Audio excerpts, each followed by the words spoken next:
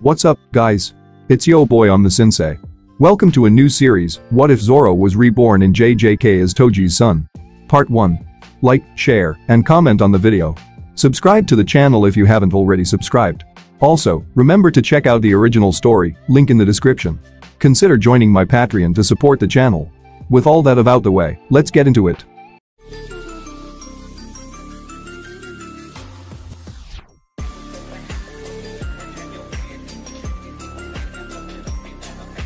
There was nothing but murky darkness. Then suddenly, a path appeared. It was straight and stark white.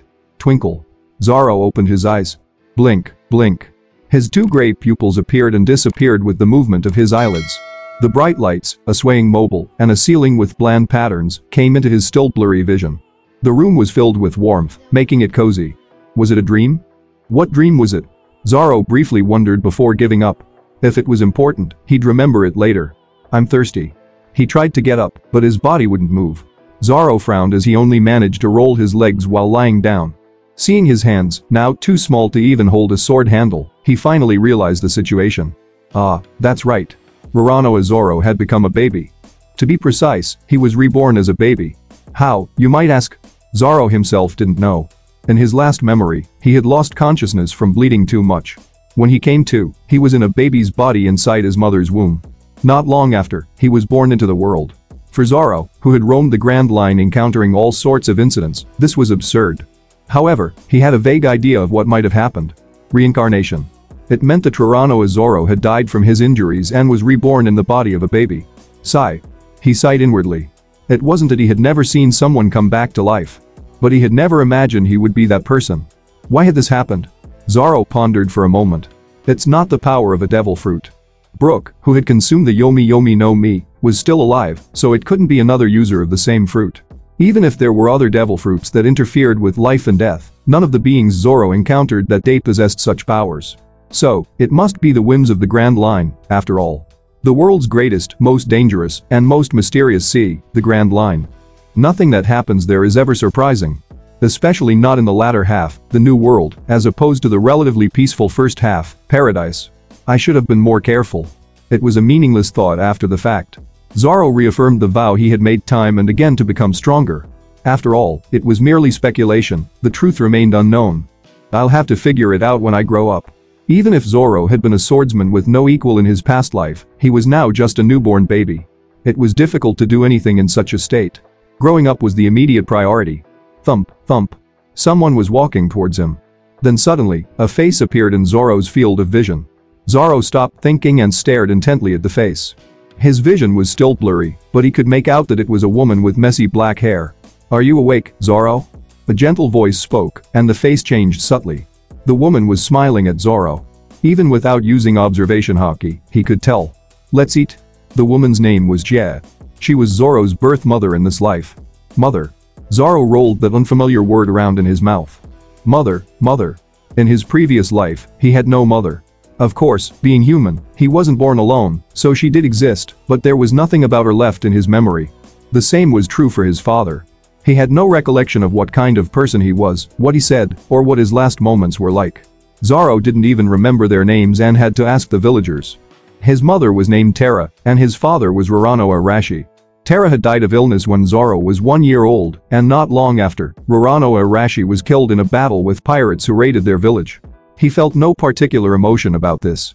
There was nothing to miss, be sad about, or hurt by since he didn't remember anything, so he was just indifferent. He did clean their graves and leave flowers occasionally, but, well, it wasn't that Zoro held any deep feelings or emotions for them. It was merely the minimum duty as their child. Chia hummed a little tune as she prepared formula in a bottle. Therefore, Zoro, now well into his 20s, didn't quite know how to interact with his newfound biological mother. It wasn't that he disliked her, but, somehow, it felt awkward. It's ready. Our Zoro must be hungry. Let's eat quickly. He wanted to respond, but being a baby, only an unintelligible babble came out. Zoro's face turned red. Jie smiled broadly. Did you answer, mommy? Our Zoro is so good. She picked Zoro up and put the bottle of formula to his mouth. It was a bit, actually, quite embarrassing, but it would have been 1,000 times more embarrassing if Jie had tried to breastfeed him, so Zoro quietly sucked on the formula. Watching him intently, Jie spoke up. Our Zoro is so pretty. He almost choked. Zoro glared at Chia after managing to gulp down the formula, but his blurry vision could still clearly see the affection, causing him to cool down immediately. Yeah, to her, he's the child she bore, unaware that the spirit inside is that of a man in his 20s, a former pirate. Zoro resigned himself to the situation. The first day was even worse than this. Suddenly remembering that day, he thought about the day he was born. On the day of Zoro's birth, Jack cried a lot. Despite not knowing where he was or what had happened, the thought crossed his mind that crying so much must be exhausting. The nurse repeatedly said that baby needed to be taken away, but Jack continued to hold Zoro in her arms and cry. I'm so relieved, my baby. So very relieved. Thank you for coming safely to mommy's side. She kept repeating those words. It's not as desperate now. Yet, the affection she showed Zoro remained unchanged. A large figure appeared behind Chia. From its size and general shape, it was clearly a big man. Familiar with the figure, Zoro focused on finishing his formula. The man approached Chia's side and asked, doesn't your wrist hurt? It's just for a while as I feed him the formula. It's fine. Do you want to hold him, Toji? The man, called Toji, was silent for a moment before he flatly replied, no. Why? Try holding him. Zoro turned his gaze to look up at the man's face. Like Chia, the details of the man's face were unclear to Zoro's imperfect vision. The only discernible features were his jet black hair and large build. It was a bit of a dilemma. Zoro needed to know more about this man, Toji. After all, he was his father in his life. Although the details of his expression were not visible, it was clear from Chia's words that Toji had stiffened significantly. Zoro's observation haki hadn't developed in a way to sense people's emotions like Luffy or the cook Sanji, but such an overt reaction was noticeable even without such skills. The reason was obvious, as Toji typically reacted this way when looked at. His body stiffened while being stared at. Is it dislike, or is he wary? Or perhaps there was another reason. So far, Toji had never attempted to harm Zoro or Chia, so there was no particular resentment. However, Zoro was somewhat curious about the reason. Zoro looked at Toji quietly and then reached out his hand towards him, wanting to see him closer. Of course, his body, only days old, didn't move as he wished, and his hand flailed in the air for a moment. Look at that. Zoro is looking for his dad too. Hold him for a bit, Toji. Toji hesitated. What's wrong, Toji? He's too small. Fragile. Chia laughed softly. Are you worried that Zoro will shrink if you hold him? As long as you don't squeeze too hard, he won't get hurt. Just try holding him. As if passing a baton, Chia handed Zoro over to Toji. Big, rigid hands held Zoro. It was an awkward stance that clearly showed a lack of experience. It seemed like he needed to relax his grip, but he was too afraid of letting go, resulting in a half-hearted hold. Thick arms came closer. A hand that had been hesitantly hovering over Zoro's head briefly touched his cheek, then retracted as if burned. He doesn't dislike me. Zoro thought. Naturally, a question followed. If he doesn't dislike me, why did he act that way? Zoro looked up at Toji with a frown. Times like these made him particularly frustrated with the newborn's blurry vision. If only he could see the face clearly, he might understand something. The wandering palm eventually found its way, slowly stroking down Zoro's back. Burp. A burp slipped out from Zoro's mouth without him realizing it, causing his face to heat up. Of course, Chia had said it was good for babies to burp after feeding. But still. Toji stiffened for a moment, then let out a small laugh. It wasn't a sneer, but a laugh filled with warmth and a touch of pride. That laugh was very similar to Chia's. He gently tapped Zoro's back with his hand in a slow rhythm, similar to what Chia had done. It was as if saying it was okay to continue. Zoro hunched his body, his face flushed red. He was embarrassed. Very much so. Today was a very important day for Zoro. He whipped his head around, surveying his surroundings. Now 10 months old, he could move his head freely as he wished. His vision had also improved significantly. No one was around, and the atmosphere was quiet. He wasn't in bed but on the floor, well-fed and in good condition. It was a rare perfect opportunity. Carefully, he pulled his sitting body up, pressing his feet against the floor and pushing. Despite the lack of strength in his arms, torso, and legs, which made a straining noise, he didn't care. Wobbling, with his feet sliding and legs trembling, Zoro slowly but determinedly stood up. Lifting his head, he saw a higher perspective. Standing at 10 months old wasn't very tall, but it was still a significant change. Finally. He had stood up for the first time in 10 long months without holding onto furniture or poles, all by himself. Despite numerous attempts, this was the first time he had succeeded. Most attempts were stopped by Chia or Toji, deeming it too dangerous. This triumph came in a rare moment when both Chia and Toji were absent. Maybe walking is possible too. He cautiously stepped forward with his right foot, then carefully with his left. One step. Then another. And then. His right foot twisted, and his body suddenly lurched forward. His arms flailed, unable to find the ground in time. He braced for a tumble, calmly watching the ground approach. Thump. Thick, solid arms appeared between Zoro and the ground, catching him. Looking up, he saw a panting Toji. It was odd for him to be out of breath just from a little run inside the house, Zoro thought. Zoro, are you okay? Toji stopped mid-sentence, hugging Zoro tightly and checking him over. His eyes, lost, scanned every part of Zoro's body until he was sure there were no injuries, then he relaxed slightly. Toji sighed and gently leaned his head against Zoro, a tremble even in that small contact. It was an odd behavior, like a large beast leaning on a much smaller herbivore. Don't do dangerous things when mom and dad aren't around. If you get hurt, both your mom and I will be sad. Zoro knew that. Over the past 10 months, he had continually witnessed how much Chia and Toji cherish him. Chia had been devoted to Zoro from the start, and even Toji, who initially found Zoro's presence awkward, gradually grew closer to him. Toji enjoyed playing with Zoro, but never allowed or engaged in any activity that could even slightly risk Zoro getting hurt. Like now. I couldn't have been seriously hurt even if I tried. The floor Zoro was walking on was covered with soft child-friendly tiles, and all the furniture corners in the house were padded to prevent injury in case he bumped into them. It's an overreaction. He had no intention of getting hurt in the first place. If he did fall, he planned to cloak himself in armament hockey. Having become a baby, Zoro lost much of the physical strength he had built up in his previous life, but not as hockey. Hockey was a power of the spirit, not the body. I'm not there with Conqueror's hockey yet. His observation and armament hockey were as proficient as in his previous life. And Zoro's mastery of armament hockey was not so feeble that a mere fall would injure him. However, that was something neither Toji nor Chia knew. Zoro looked intently at Toji, who was breathing heavily as if he had just been pulled from drowning. Then, he slowly spoke up. So, Rai. Toji exhaled sharply and stroked Zoro's green hair. There's no need to rush. Whether it's walking or running, you'll be able to do it all in time. You're especially quick, too. Toji's voice trailed off. In fact, Zoro's physical development was remarkably rapid, to the point where a concerned Chia and Toji had taken him to the hospital a few times. Of course, no issues were found. The reason Zoro kept trying to use his body was that he was dissatisfied. It's frustrating. Not being able to walk on his own. After 10 whole months since his birth. Of course, for most babies, this was normal, but for Zoro, it was not. Being reborn and unable to wield a sword was hard enough, but pretending to be a typical baby by just lying around was beyond Zoro's limited patience. Toji tapped Zoro's head with his finger. You can't now, with your head looking like a mossy rock. Maybe when it's more like a mossy boulder, you can try walking on your own. Who's a rock? That would be you, my boy. Suddenly, there was a sound, and Zoro looked down. Plastic fragments had fallen from Toji's hand, clearly pieces of something that had been whole. Glancing at Toji, Toji awkwardly shifted his gaze and covered the fragments with his foot. It's nothing. It was obviously something. Whatever he had broken was unclear. Zoro had known Toji was strong and powerful, but he had never seen him break anything in their daily life. He usually controls his strength so well. He must have been too rushed coming here, completely unnecessary. There was a sound of the door moving. Toji quickly shoved the pieces under the sofa and swiftly looked at Zoro. Zoro easily understood the meaning. Keep silent. Zoro nodded.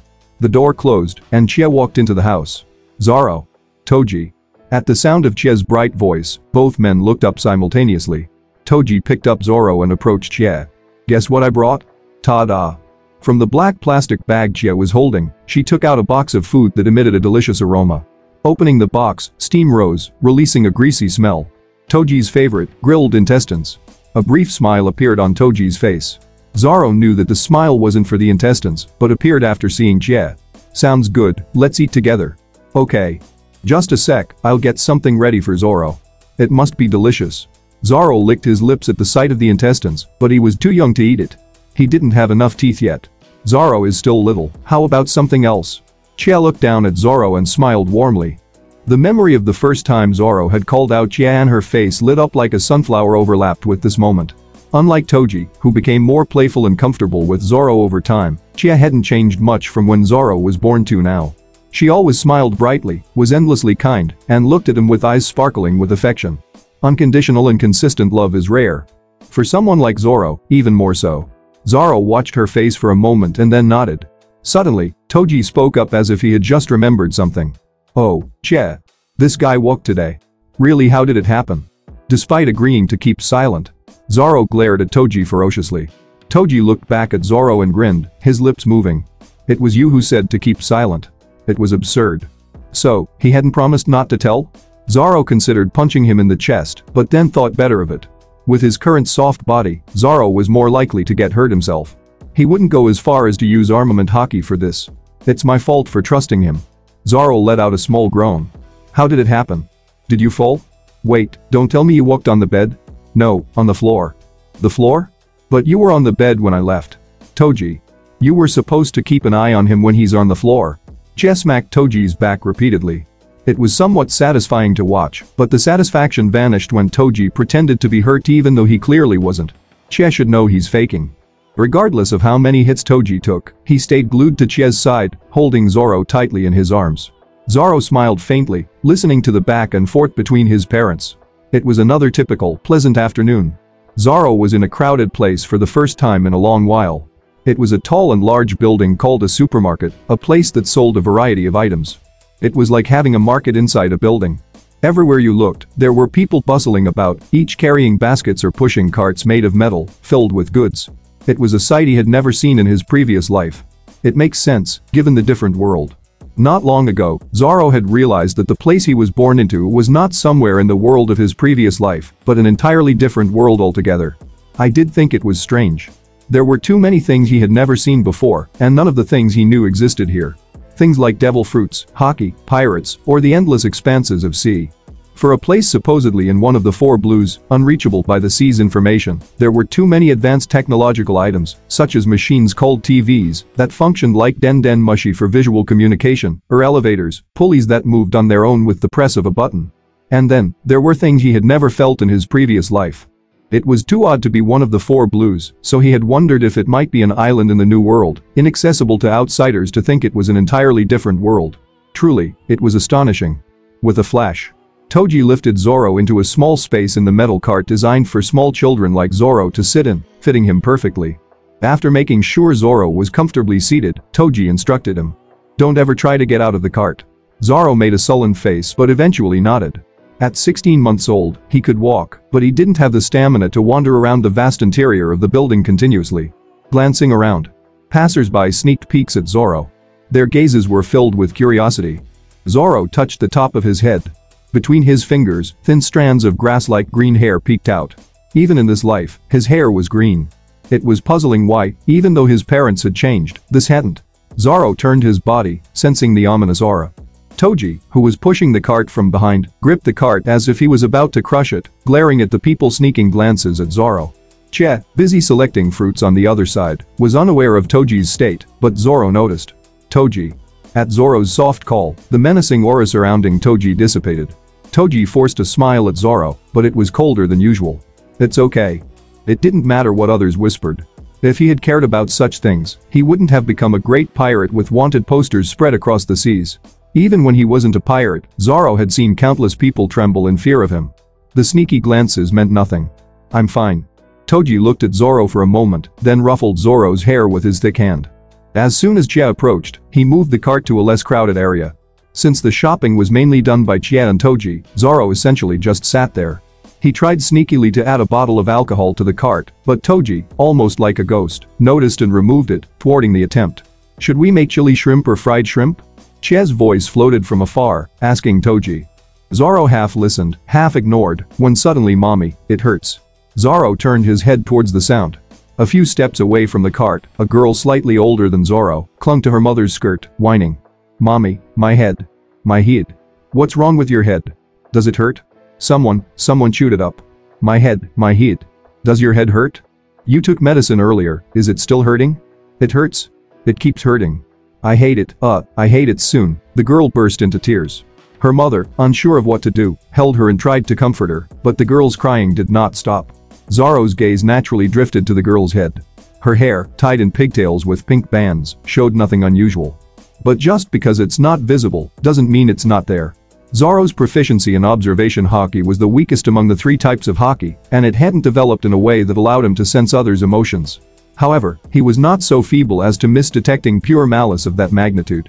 Especially if it was coiling its long body around the child, opening its massive maw to chew on the child's head with blunt teeth. Eek, eek. A sound was heard. Or could it be called a sound? It wasn't something heard with the ears, but rather a presence felt, something revolting, armed with pure malice. The child's mother was still busy comforting her crying child, not removing the something gnawing at the child's head, which felt bizarrely odd. It's not that they are pretending not to see, they truly cannot see it. Neither the child nor the child's mother. The something on the child's head turned towards him. Nothing was visible to the eye, but Zoro could tell their gazes had met. The something slithered towards Zoro like a snake, filled with a murderous intent as if it would kill him on the spot. But it was slow. Exasperatingly slow. Facing an enemy after so long, Zoro's gray eyes deepened. The adversary had chosen poorly, but Zoro was not merciful enough to let it go. He reached out his hand. The oblivious something opened its mouth wide towards Zoro's hand. Just before Zoro's hand touched the something, schlick. The something was silently sliced in half, dying instantly. The presence detected by his observation haki disappeared, leaving only the bisected corpse. TSK, Zoro clicked his tongue. Boring. It ended too anticlimactically. Of course, it was nothing more than trash, not even worth the level of a Navy colonel, but to die without putting up any fight was unexpected. Mommy, it doesn't hurt anymore. It doesn't? Maybe the medicine is finally working. That's a relief. Seeing the relieved mother hug her child, a faint smile appeared on Zoro's lips. Well, that turned out well. Ah, Toji had arrived. Realizing this, Zoro turned around. Their eyes met. Toji seemed very surprised. He was so startled that he stood frozen in place, holding a dagger. His face was pale, and his green eyes trembled as if he couldn't believe what he was seeing. Why? Zoro tilted his head in confusion. Even though Toji's presence was somewhat faint, anyone with a degree of training in observation haki should not fail to notice someone as strong as Toji approaching from behind. It wasn't a movement so fast that it couldn't be noticed, he had walked over slowly. Especially with a weapon in hand. The sight of the dagger made Zoro's eyes sparkle. Being born in a country with stable public order in this life, and with Xie and Toji absolutely not allowing any weapons near Zoro, seeing a proper weapon was almost a first for him in this life. Noticing Zoro's gleaming eyes, Toji quickly stashed the dagger away. Zoro, you Toji started to say something, but then bit his lip, seemingly debating whether to ask. What could there be that he couldn't ask Zoro? Did you see it? See what? Was he talking about the something that was just killed? To be precise, he hadn't seen it. He had felt its presence through observation haki, but with his naked eyes, he saw nothing. Toji examined Zoro's face as if searching for something. His expression, marked by scars, twisted. It was unclear whether he was happy, disappointed, or relieved. Toji exhaled deeply and then roughly ruffled Zoro's hair with his large hand. If you didn't see it, that's good. That settles it. Toji held his head, a flurry of emotions crossing his face. It can't be. Must be a mistake. Unable to see it, Toji murmured more to himself than to Zoro. Zoro wanted to ask what he meant, but just then, Chia appeared with a bottle of sauce in hand. Toji, should we buy this too? Last time, it seemed like Zoro liked it. Sure. The moment Chia faced him, Toji's face returned to normal. Zoro stared at Toji for a while, then slowly shifted his gaze to Chia. Just as things that were commonplace in his previous life did not exist here, there were things in this life that had not existed in his previous one. For instance, the dark energy tangled inside Chia's stomach. This energy usually resided quietly inside a person's body, but when they became angry or sad, it would seep out a little. Zoro didn't know what became of this energy once it escaped. But now, I might have some idea. Zoro thought back to the something from earlier. Not a creature housing the energy in a physical form, but one made entirely of that sinister energy. In his previous life, Zoro had neither seen, heard of, nor felt such things. The world was vast, and all sorts of things happened, so perhaps it existed somewhere in his previous world, but it certainly wasn't a widely known power, at least not to Zoro's knowledge. Everyone in this world possessed that energy. Chia, passers-by, everyone Zoro met in the supermarket, and even Zoro himself. Except for Toji. Zoro stopped his train of thought there. It was pointless to think about it now. Knowledge only becomes useful when one has the situation and power to utilize it. Knowing about it now, when he hadn't even turned 2, meant there was nothing Zoro could do. Next time, if he encountered such a thing again, he would have to observe more closely. That's what Zoro thought. However, after that day, Zoro never again encountered such a something. Chia was pregnant. As spring arrived with the changing of the year, Chia began to sleep more and became picky with her food. These symptoms could be considered mild, but Toji couldn't stand even the slightest anomaly concerning Zoro or Chia. He immediately took her to the hospital, where they received the diagnosis of pregnancy. Zoro was there too. Now 2 years old, he was still too young to be left alone at home. When Zoro heard that Chia was pregnant, his mind went blank. It was understandable. His parents were always affectionate with each other, spending all their time together since neither of them worked. Still, the news felt strange. Before Zoro could even process this odd feeling, Chie began to cry. Having never seen Chie cry, Zoro was startled and immediately went to her side, looking into her eyes. When he called her mother, Chie looked up. Seeing her face, Zoro felt relieved. Her gray eyes weren't filled with sorrow, but sparkled with joy and emotion. Toji, taken aback at first, then hugged Chie tightly. He quickly let go, as if worried that hugging her too strongly might harm her. As long as Chie is smiling. That was enough. Even if they were tears of joy, Chie's smile was much more pleasant to see. After receiving some advice from the doctor and obtaining an ultrasound photo, they left the hospital. Toji treated Chie with extreme care, as if she were made of sugar. Back home, Zoro stared intently at the ultrasound photo, showing a white blotch within a black circle. This baby would be Toji and Chie's second child. And Zoro's sibling. A sibling naturally, Zoro's previous life had not included any blood-related siblings. He barely knew his parents' names, which he had learned from the villagers, let alone had any siblings. There were those who had offered to consider him a brother, though they were not related by blood. However, they were actually older than Zoro and adults. Even when considering younger members of his crew, it wasn't much help. Luffy was younger but was unmistakably the captain, and Usopp felt more like a friend than a sibling. Nami was, well, terrifying at times, even in Zoro's view. Chopper was probably the most naive member of the crew, but despite his innocence and lack of knowledge, he was competent in his duties. Very different from a newborn sibling. Zoro remembered his own time as a newborn. He was incredibly fragile and weak, able to do nothing. Even Zoro's sibling, not being a reincarnated individual, would have a mind of an infant, unlike Zoro, whose mind remained that of an adult. It would likely take years before the sibling could form coherent thoughts. Perhaps it wouldn't be until after at least 5 years post-birth. Zoro couldn't fathom how to interact with them. Was it just about providing protection unconditionally? Watching over them until they grew up? Or, like Chie and Toji did for Zoro, actively raising them by feeding, putting them to sleep, and playing with them? Zoro. Called by Chie, he stopped his musings and looked up. Chie was sitting on a plush sofa in the middle of the living room, though he hadn't noticed when she sat down. What are you thinking about? Approaching Chie, she opened her arms as if to hug him, but Zoro shook his head. About the sibling. Are you worried about mommy and the baby getting hurt? You're so mature, Zoro. He looked at her still flat belly. It was hard to believe his sibling was inside. Mother. Yes? What should I do?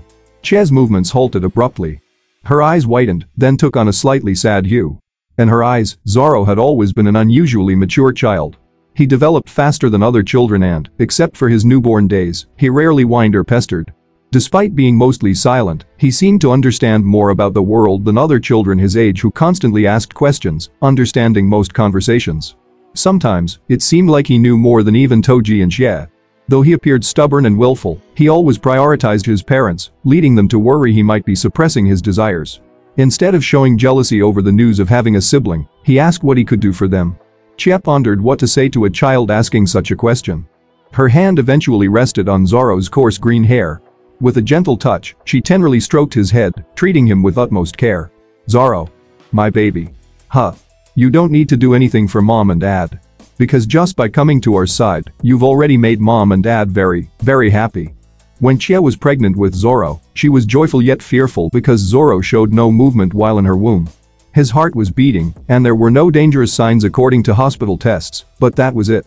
There was no fetal movement until just before birth. She tried eating sweet foods and lying down to concentrate on feeling any movement, but she never felt anything. Chie was anxious until the moment Zoro was born, worried that something might have gone wrong with him inside her womb. Therefore, Chie could never forget the moment of Zoro's birth. Despite the pain of labor, she couldn't take her eyes off his wrinkled red body, his short green hair wet from the amniotic fluid, the warmth when he was placed in her arms, and when their gray eyes met for the first time. She even remembered the tears in Toji's eyes when Zoro was first handed to him. It's a moment she'll likely never forget as long as this life lasts. Zoro was their child, the fruit of their love, embodying hope, wish, and future all at once. Seeing the deep, stirring look in Zoro's eyes, Chie smiled. He was such a good child. And for your sibling protecting, nurturing, and teaching were the parents' duties, not something to be handed over to a son not yet 3 years old. She didn't want to tell him not to fight or to get along well, she didn't have to. Chie knew Zoro would treat his sibling kindly without being asked. Tell them you love them. Since he was a child who felt embarrassed expressing affection verbally. Though he expressed plenty through his actions, sometimes it's necessary to express it in words. If he could do just that, Chia wouldn't ask for anything more from Zoro. Zoro was puzzled. Was that really all it took? Is that enough? Yes. That's enough. Can you promise Mom that? Chia smiled gently. Zoro asked with a hesitant face. Just by saying that? You won't just say it. Mom believes in you. There was nothing more Zoro could say to that. Even if Zoro himself was a bit confused by it, how Chia could be so trusting was beyond him. Okay. Chia slowly pulled Zoro's head into a hug. As his face pressed against her stomach, Zoro held his breath, worried that any movement from him might startle Chia and the baby. I love you, Zoro. Even when your sibling is born, Mom and Dad will love you just the same. The time the three of us have together might decrease, but it doesn't mean we love you any less or not at all. Of course. He had never thought otherwise. It was natural to pay more attention to a much younger sibling. And the love Chia and Toji had for Zoro wasn't something that would be shaken by the presence of a sibling. Even Zoro knew that much. Chia then released Zoro. Since I named you, Zoro, we should let Dad name your sibling. Mom named me? It was the first time he had heard this. Chia nodded gently in confirmation. Yes. Originally, I wanted Dad to name you, but when you were born, I just felt like I wanted to name you. And Dad couldn't decide on a name until the very last moment. Chia chuckled softly. Watching her laugh, Zoro asked, why Zoro? Zoro. Born on November 11th. Both in his previous life and this one, his name and birthday remain the same. It would be a lie to say he never found it odd. That's why he was curious. Why did Chia choose the name Zoro for him? Chia scratched her cheek, pondering. It just felt right. It seemed like you had to be named Zoro. The name that spontaneously came to Chia's mind and stayed there the moment she locked eyes with her baby. When she voiced it out loud, those gray eyes shining with the same hue as hers seemed to confirm it was the name meant for him from the start. Zoro. Do you like it? Yes. It was always my name, after all. Zoro swallowed those words, keeping them to himself. Upon being told by Chia to choose a name, Toji pondered for a long time. It wasn't until after Chia's belly had grown alarmingly large and Zoro's third birthday had passed that he finally spoke in front of Zoro and Chia. Megumi. It sounded familiar. Zoro furrowed his brow. What did it mean? After struggling to recall, Zoro simply asked Toji. What does it mean? Blessing. Ah. Right. That's what it meant. Zoro remembered what the name signified from his memories. Blessing, grace, love, kindness, wisdom, intelligence. That's nice. Zoro sincerely thought so. However, Chia tilted her head in confusion. But it's a boy? They had already visited the hospital to find out the baby's sex. Zoro's sibling was going to be a boy. Zoro asked curiously. Why does that matter? It's usually given to girls. The name Megumi, that is. I see. Still, Zoro liked the name Megumi. After a moment of silence, Toji said, still. Okay, got it. Megumi. Megumi. Chia, holding her cold belly, said happily. Zoro looked around. Despite the late autumn transitioning into winter, the air inside the house was warm and cozy. The house was filled with items for the new baby formula, a crib, mobiles, and toys, all shining and waiting for the baby's arrival. It seemed all that remained was sheer happiness. On the day Megumi was born, Zoro and Toji saw the baby together. The newly met sibling was incredibly small. Entirely red and wrinkly, so tiny that it almost didn't seem human. Zoro felt he understood why Toji had been afraid to hold him when he was born. Too fragile. Extending a hand seemed like it could cause harm right then. Initially, Megumi was with the nurses in the baby room, and Zoro and Toji could only watch from beyond a glass wall, unable to reach out and touch. When the family of three became four and returned home, Chia laid Megumi in the crib and called Zoro over. Zoro, say hello. It's your sibling. Chia said, her eyes brimming with tears. Standing alongside Toji in front of the baby, Zoro offered his first greeting. Hello. Hello Megumi. I'm Zoro. Your brother. Take care. My sibling. Megumi whimpered. Zoro, startled, stepped back. Toji, taking over for the tired Chia, held Megumi, his soothing voice identical to the one from Zoro's memories. Do you want to hold him? Faced with Chia's question, Zoro was taken aback. Though he had grown stronger and more adept at handling various objects since turning 3, he wasn't confident he could properly hold a baby. As he was about to shake his head, Toji turned towards Zoro. Kneeling to match Zoro's eye level, Toji offered Megumi to him. I'll support you, so try holding him.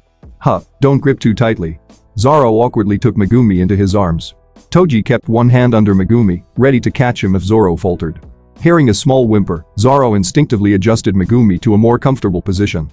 He couldn't ponder whether the baby felt soft or squishy. Zoro wasn't in a state to explore how his sibling felt to the touch. But he did feel warmth. As time passed, Megumi grew rapidly. Still small, but the redness and wrinkliness had greatly diminished. Unlike Zoro, who didn't particularly resemble either Chie or Toji apart from the color of his eyes, Megumi bore a striking resemblance to both of his parents. He's the spitting image of Toji. Chie would often say, though Toji didn't quite agree. Well, I think he looks like you. Zoro thought there was truth to both statements. Megumi's black hair and green eyes, along with his overall facial features, were very much like Toji's. However, his stubbornly sticking out hair and gentle nature were more like Chie's. Zoro increasingly found himself touching Megumi's rebellious hair. It prickled when touched, promising to be quite a sight as he grew. I wished he hadn't inherited that. No matter how much you comb it, it just sticks out. Chie complained. Remembering Chie struggling with her hair before outings made Zoro quietly laugh. Megumi probably doesn't mind being like mom. Where did you learn to talk like that? Chie laughed softly, leaning over the crib where Megumi lay. Despite having been considerably larger after giving birth, Chie's belly had gradually returned to its pre-pregnancy size. Waking from his nap, Megumi blinked his green eyes and then whimpered, seemingly hungry. Chie picked him up to feed him formula, gently patting his back.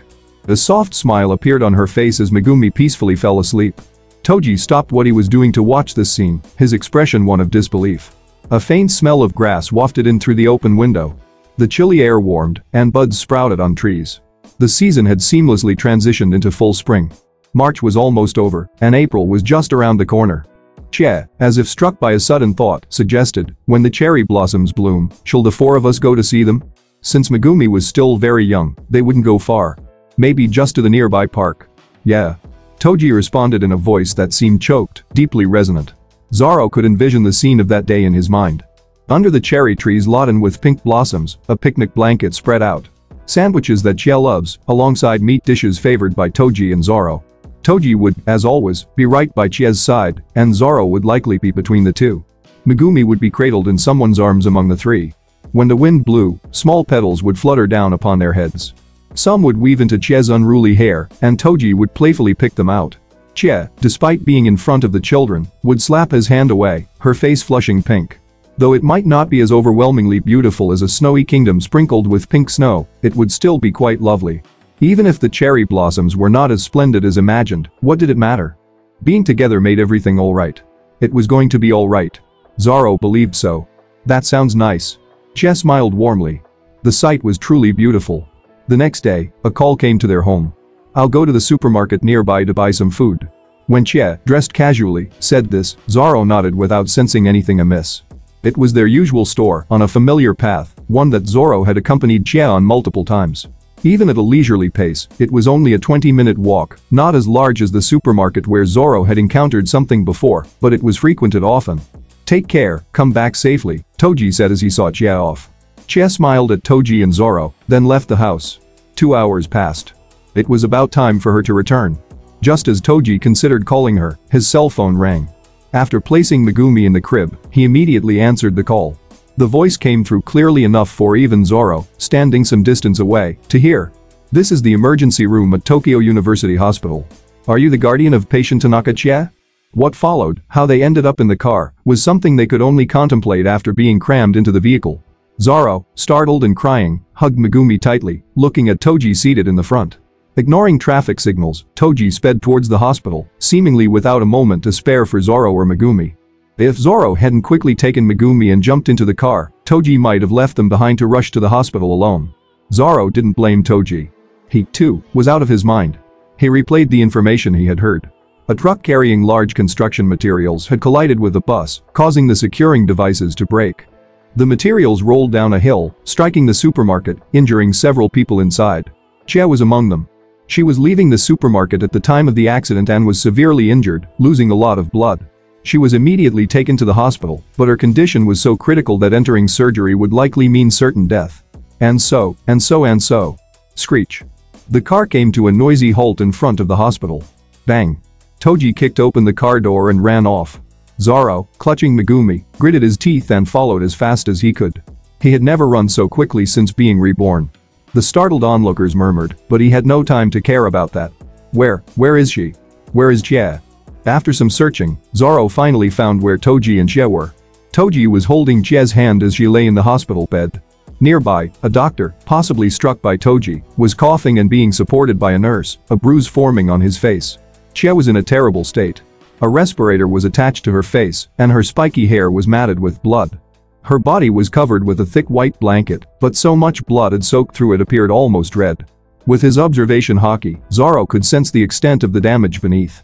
Having faced death numerous times and sustained countless injuries himself, Zoro knew she couldn't survive this. Chie. Zoro approached the bed and called out in dismay. Even Megumi seemed to sense something, stopping his cries and looking around with teary eyes. Chie didn't open her eyes. Beep, beep.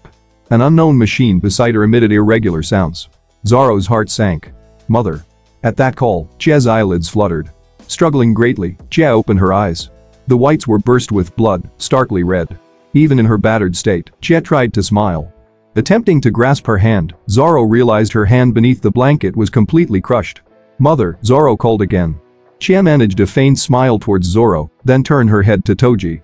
With great effort, she spoke. Please take care of Zoro and Megumi. Toji gripped Chie's intact hand tightly. He said nothing. It was more accurate to say he couldn't. Zoro leaned close to Chie's face. Apart from when he was a very young child, he had never been this close to Chie. He needed to memorize every whisper of sound, every fractured smile. Nothing could be missed. Because there would be no more chances. That's why Zoro could hear it. I love you. Chie's last words. It was such a faint sound that he almost doubted he had heard it. But it was unmistakable. Heard by Zoro, by Toji, and perhaps even by Megumi. Her eyes closed. The slow rise and fall of her chest ceased, and Toji gripped Chie's hand as if it might shatter. A strange sensation brushed past Zoro's nape, and then beat the machine, emitted a prolonged noise. Zoro understood what it meant. He couldn't not understand. He had seen it with his own eyes. The doctor glanced at his wristwatch with a somber expression. March 27, 2003, 1:23 p.m. Patient Tanaka Chie has passed away. Overwhelmed by sudden dizziness, Zoro, still holding Megumi, staggered and sat down on a chair next to the bed. His head was buzzing. Sounds seemed to reach him, but he couldn't make sense of them. Megumi burst into tears. Contrary to his usual calmness, it was the loudest cry since his birth. Zoro, almost subconsciously, held Megumi tighter and pushed away the hand of a nurse trying to help. He didn't want anyone near him. Not now. Memories of time spent with Chie flashed through his mind. The day he was born, the way she held him, her fluttering eyelashes, her prickly hair, and her sunshine-like smile. He felt nauseous. Chie's voice echoed in his head, causing disorientation. When the cherry blossoms bloom, shall the four of us go see them? Why had he assumed such a day would come naturally? Even knowing how death could strike in an instant, knowing nothing in this world is guaranteed.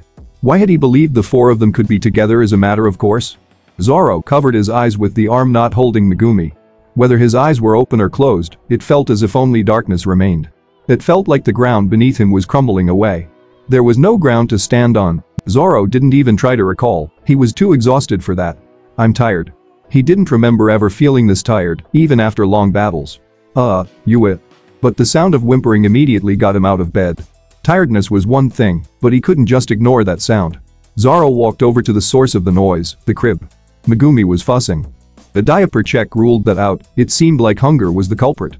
He opened the formula container and prepared a bottle with practiced ease, a routine he had quickly become accustomed to over the past few days. Holding Megumi, Zoro placed the bottle in his mouth. The eager sucking suggested he was very hungry. Zoro felt a bit guilty. The house was silent. It was dark because the lights were off, but he couldn't understand why it felt so chillingly cold. It was April, it shouldn't be cold. Once the bottle was empty, Zoro, just as Chie used to do, leaned Megumi against his shoulder and gently patted his back.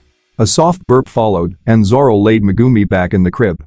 Seeming sleepy, Megumi yawned with his little mouth slightly open. Zoro softly stroked his hair. Sleep well, Megumi. And, I'm sorry. Blink, blink. Green eyes hid behind the eyelids. Breathing became steady, and his belly gently rose and fell in sleep. Zoro looked around, then walked over to the bookshelf. There was a book so thick it could be used as a blunt weapon. Parenting Encyclopedia, it was the book Chie often referred to while raising Zoro. Whenever she had questions about parenting, she would consult this book. Of course, it didn't seem to have all the answers. Knowing nothing wasn't an option now. Zoro sat on the couch, placing the book on his lap and flipping it open. Despite the drowsiness that crept up on him as he read, he forced himself to continue. Eventually, he couldn't fend off sleep any longer. Books had never been Zoro's thing. The combination of a dark living room, a thick book, and the lure of sleep was too much for him, and he inevitably began to nod off. Suddenly, it seemed like he heard laughter. "You're a good brother, Zoro." Instantly awake, Zoro jerked his head up. But in the darkness that filled the house, there was no one else besides him and Megumi. What was I expecting? It was a voice that couldn't possibly be heard. A person who couldn't possibly be there. Yet, in the face of loss, people inevitably find themselves weakened. Closing the book and getting up from the couch, Zoro walked over to the window.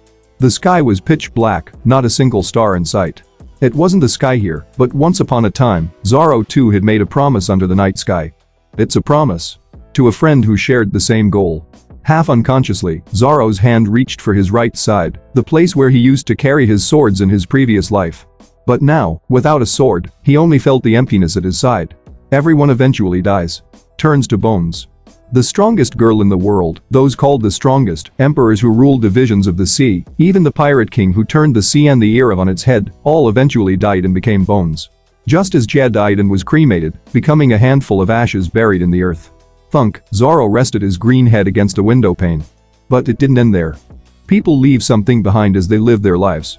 Memories, will, dreams, stories, love, a promise. Thus, death was an end, yet not the end. Even if one does not resurrect like Brooker Zoro, as long as there are those who remember and carry on their will. As the world and time continuously turn, and there exists someone who fulfills what that person wished for.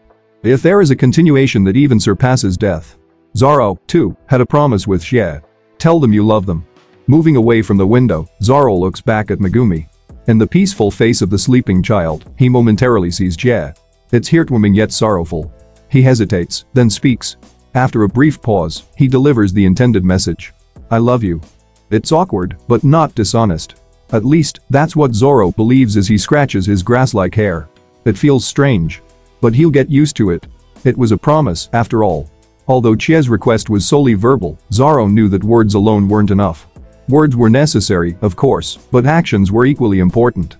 After all, Zoro himself was a person who prioritized actions over words. He might not yet know exactly how to show love through actions. Naturally, the face of another person who expressed love very adeptly came to mind. Wrapping his thick arm around Chie's waist, lightly resting his head on her shoulder, and whispering, I love you. It was Toji. That day, Toji immediately took Chie's body from the hospital to the crematorium. After cremating Chie and burying her ashes in the cemetery, he sent Zoro and Megumi home in a taxi. And he didn't return. What's he doing? Zoro had no idea. There was no way to find out. He couldn't even call. He didn't know the number. Toji had never given Zoro his phone number, and Zoro had never needed to call him. After all, Toji had always been there. At times like this, Zoro didn't know how to accept Toji's absence. Let's just wait. He decided to wait and see, and if Toji didn't return, then he would take action. Maybe Toji just needed some time. Zoro settled himself somewhere between Megumi's crib and the front door. Leaning against a wall, he tried to catch some sleep in that position. It was still a chilly spring day. Xiu Kong had known Toji for a long time. From the days when Toji first left the Zenin family as a teenager, solving all sorts of requests and being called a sorcerer killer, Xiu Kong worked alongside Toji as his broker. That's not to say they were close enough to use a term as intimate as partners. The relationship was strictly that of a killer and the broker who conveyed assignments to the killer, nothing more. However, excluding those from his family, it was true that Xiu Kong was the human who had known Toji the longest. Toji was, how to say, a specimen of the dregs of life. A villain who killed people he didn't even know for money, a philanderer who changed women faster than clothes, miserly to men, but squandered all his collected money on gambling addiction in a flash, prone to creating conflicts with his mocking and occasionally lashing out, as if he was fed up with everything in this world. He might have been slightly kinder to women, but even that seemed motivated by his own needs. A host for a few days' stay and a partner to satisfy his urges. To Toji, women meant just that much. He didn't even bother to hide it. Then, Toji met that woman. Xiu Kong didn't know her name. At first, he thought she was just one of the many women passing through Toji's life, so he wasn't interested, and later on, he deliberately avoided asking. Collecting information about a client's Achilles' heel could cost a broker his head. That woman was special to Toji. It was undeniable. After meeting her, Toji only accepted relatively clean and straightforward assignments. He stopped visiting the gambling dens he frequented, opting instead to date her, and his once skewed gaze and tone softened almost to the point of becoming a different person. Then one day, he suddenly announced his retirement. Xiu Kong had heard rumors of men who left the underworld for a woman, but never thought Toji would be among them. What kind of woman was she to pique his interest? But Xiu Kong valued his life more than his curiosity. Knowing Toji's cruelty better than anyone, he had absolutely no intention of digging up information about that woman. Losing a competent killer was regrettable, but Xiu Kong had other killers under his management, so it was something he could tolerate. Thus, they parted ways, and their contact ceased. Then, a few days ago, out of the blue, a call came. "I need a sorcerer." It had been 4 years. The first words after 4 years were those. He needed a sorcerer skilled enough to precisely identify traces or remnants of magic, who would agree to a binding oath not to disclose any information. He would pay whatever it took, so bring them to the address provided as soon as possible. If it had been the usual voice, Xiu Kong would have been irritated. Calling after 4 years to say what and how? And where does one find a competent sorcerer willing to enter into a non-disclosure agreement immediately? It was absurd. If it had been the usual, that's what he would have said. But Toji that day was not his usual self. The content of his words was incoherent, breaking off abruptly, and his deep, submerged voice was shaking terribly. As if everything about him had shattered. After quickly contacting a retired first-class sorcerer, Xiu Kong went to the location Toji had mentioned. It was a hospital. There, shrouded in white and red cloth, was a form. Having seen many such sights during his time as a detective and a broker, Xiu Kong immediately knew it was someone's corpse. And that it was a woman. There are absolutely no traces of sorcery. The sorcerer, after meticulously examining the corpse, stated this. Though interested in money, the old man had never lied about his work. After all, he was bound by a pact to speak only the truth. Yet, Toji demanded a more thorough investigation. Thus, the market where the accident occurred and the truck involved in the accident were also inspected, but the result was the same. Not even the most common fourth-grade spirits, not to mention a stronger curse, were found. It was not an intervention of sorcery, but merely an accident. Even to Xiu Kong, who was a non-sorcerer, it was crystal clear. The sorcerer repeated the same conclusion. There is no involvement of sorcery. It's just an accident. Upon hearing this, Toji commanded Xiu Kong to investigate the truck driver and the bus driver who caused the accident. He wanted to know if they had been paid to plan the accident. As expected, there was nothing. The bank records of both drivers were clean, and there was no apparent reason for them to have planned the accident. The woman's death was simply an accident, a combination of a slight mistake, misfortune, and coincidence.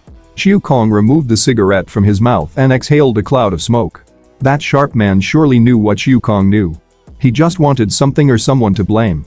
If the two drivers had been alive, he might have taken his anger out on them, but unfortunately, both had died on the spot due to the accident. Anyway, having been paid, Xiu Kong had to deliver on his money's worth. He gathered the investigation materials and got into his car. His destination was a boat racing gambling den where Toji used to frequent. Toji was sitting in his usual spot. Betting slips were scattered on the floor, indicating how many times he had already lost money.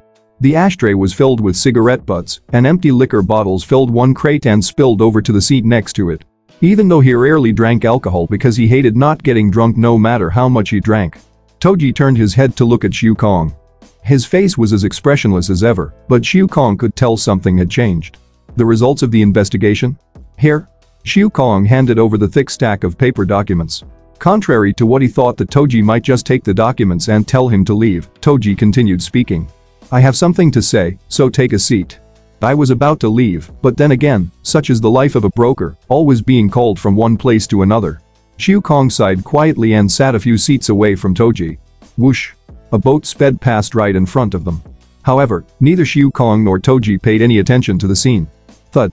Toji, having finished reading, threw a bundle of documents onto the seat in front. Is this information reliable? I've combed through everything from the Tokyo Metropolitan Police Department to insurance company data. That should be reliable enough. You know it as well. For those involved in contract killing, preliminary research is essential. Having received countless pieces of information, Toji had no choice but to recognize the truth in the data Xiu Kong provided. Toji said nothing. He neither cried, frowned, nor showed anger. He simply remained as he was. But sometimes, silence can be louder than any words. Naturally, Xiu Kong turned his head away. Getting emotionally involved with clients is a significant weakness for a broker. It was better not to create any unnecessary burdens for himself. Contact me if you want to work again. Anything else? Find someone to look after the kids. The kids? It was then that Xiu Kong remembered the children he had seen in passing that day. A boy with green hair, who seemed about 4 or 5 years old, was tightly holding a baby. Both had unusual names. What were they again? What are their names? The older one is Zoro, 3 years old. The younger one is Megumi. He was born last winter. I see. Xiu Kong responded casually. He hadn't realized the boy, who appeared to be 4 or 5, was his son, since he looked nothing like him. Even the color of his hair was like grass. Get ready. Let me know the address later. I'll send someone. The nanny's salary will be deducted from your payment. Xiu Kong added, but Toji did not respond. Whoosh. A boat crossed the finish line, and Toji crumpled the paper in his hand. It seemed he had lost again, as always. But by now, Xiu Kong knew that it didn't matter what happened anymore. On the first day of April, when an unknown woman came to the house instead of Toji, Zoro knew that Toji would not be coming home. Toji is not coming back. Zoro mulled over this now unsurprising fact once more. Toji is not coming back. It wasn't a matter of days or weeks. October was nearing its end, which meant it had been over half a year since Chia had died and he hadn't returned home. Why? But there was no one to answer that question. In this life, Zoro's social circle had been extremely limited. The only people he had deeply interacted with were Chia, Toji, and Megumi. Megumi was too young, and Chia was dead. So, ironically, the only person who could answer was Toji, the very subject of his concern. As the sunset dyed the unfamiliar streets, Zoro frowned, feeling a throbbing pain in his feet. Upon removing his shoes, he saw his feet were swollen. Damn. Despite being physically superior to his peers, he was still not even 4 years old. Since Chia's death, he had sporadically engaged in strength training, but walking continuously from early morning until late afternoon had proven too much for his young body. It was time to head back. After another day out without any results, Zoro sighed. Couldn't find him today either. If only they could meet, then everything would be alright. Really? Would it really be alright? Unconsciously, he clenched his fist. His right hand automatically reached for his neck, touching the crude, large monkey-shaped ornament hanging from a necklace. Click. The monkey's head separated from its body, revealing a small blade hidden inside. Fiddling with the sword provided some cooling relief to his thoughts. This blade, found by chance in a storage room, was small but surprisingly sharp, and he carried it around. It reminded him humorously of Mick. Rustle, rustle. At the end of a dark and filthy alley, he sensed a presence. It was neither human nor animal, but a damp and malevolent aura. Again. Zoro sighed inwardly as he walked determinedly into the alley. The stench assaulted his nose, making him scrunch it in disgust. He wondered for a moment if he should have ignored it, but he couldn't bear to leave something emanating such blatant malice unchecked, especially since Megumi took walks around here. Crunch, crunch. Something resembling a giant dog was trying to squeeze its way through a half-open window. Was it really a dog? Zoro couldn't tell since it was invisible to the eye. Hey. With a snap, it turned its head. A gurgling growl resonated, unmistakably threatening, but Zoro remained unfazed and continued. Could you keep it down? And not try to enter someone's house. Growl. It charged at Zoro with a loud cry. Clink, clank. The sound of its long, hard claws scraping the ground was heard. In the blink of an eye, it leaped at Zoro, aiming to pounce on him. Whoosh. The moment its elongated claws nearly grazed Zoro's neck, clang. Surprise filled the monster's numerous yellow eyes. A short sword, enshrouded in the black hue of armament hockey, blocked the giant claws seamlessly. I told you to be quiet. Why won't you listen? Zoro swung his sword indifferently. With a slicing sound, the creature's head was severed. Thud, thud, roll. The head, still clueless about the situation, remained frozen in shock as it rolled on the ground. He casually wiped the creature's blood on his forearm, relieved it hadn't splattered on the dark green bandana tied around his arm. All was something, everywhere. Though the numbers had decreased since summer. He flicked the sword to rid it of blood and sheathed it back. Long ago, when Zoro encountered something at the supermarket, he hadn't seen anything like it for a while. Not during walks, outings, or even shopping trips. But after Chia died and Toji left, forcing Zoro to search for Toji alone, he began seeing them far too often. It was almost as if they appeared wherever he went, exaggeratedly so. Until now, they've all been small fry. But that couldn't be all. There must be stronger ones out there. Maybe, just maybe, there could be one as formidable as those he faced in his previous life, only manageable by his former self. Have they increased since then? Or had someone been taking care of them before? His head throbbing, he ruffled his hair in frustration. Where are you, you fool? For the first few days after Chia's death, he tried to understand. Death is hard for anyone to accept, and the death of a spouse even more so. So, he waited, thinking that despite the sadness, pain, and torment, Toji would eventually return. But the person who came to the house was not Toji but a nanny. The young woman who said she would work in their home initially worked diligently for the first few days. But once she realized there were no adults around, she began to slack off. When Zoro found her watching TV calmly while Megumi cried from hunger next to her, he chased the woman out of the house. She yelled something, but Zoro, covering Megumi's ears, paid her no mind. A few days later, another person came to Nanny but fled after seeing Zoro picking up rocks in front of the house for strength training, calling him a weird kid. The third nanny was a man who, having heard something from the previous nannies, treated Zoro like a ticking time bomb. He tried to force him to the hospital or prevent him from being near Megumi. When Zoro got angry, he quit just the same. Many nannies came and went after that. The current nanny is pretty good, though. The current nanny took good care of Megumi, but was completely indifferent to Zoro. Whether he lifted and lowered rocks for training, swung a long wooden stick around in his room, went out in the morning and returned late in the afternoon, or wore a necklace with a large ornament, she didn't care. She didn't even speak to him. He was treated as if he were invisible. He didn't mind that. As long as she was good to Megumi, that was enough. He didn't think he needed much care now that he wasn't a newborn anymore and could move his limbs somewhat freely. The issue was that during this entire time, Toji had neither come home nor contacted them once. He must know. Since Zoro had never given money to the nanny, it was clear that Toji was the one paying her. Even knowing that the nannies couldn't last more than a few weeks and a new one had to be brought in repeatedly, he never once came home. Whenever a nanny left, it was Zoro who had to take care of Megumi until a new nanny arrived. Although a new nanny was usually found within a few days, during those days, Zoro was stuck looking after Megumi without a break. Megumi was a good baby, but a baby nonetheless. A being with more things they can do than can. If Zoro took his eyes off him for even a moment, Megumi would inevitably get into some kind of mischief, preventing Zoro from training whenever they were without a nanny. When Chie was alive, Toji never entrusted any part of child rearing to Zoro. The same went for chores like cleaning or laundry.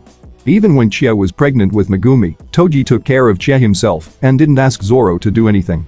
At most, he told him not to press on Chie's belly, but that was a natural request for the health of both Chie and Megumi. But now, aside from hiring a nanny, he had left almost everything else to Zoro. Is it trust? Or does he simply not care what happens? Before Chie died, Zoro would have naturally thought it was the former. But now? Honestly, he wasn't sure. If Toji intends to return. Why he hasn't returned. Why he knows but still neglects. If they still mean anything to Toji at all.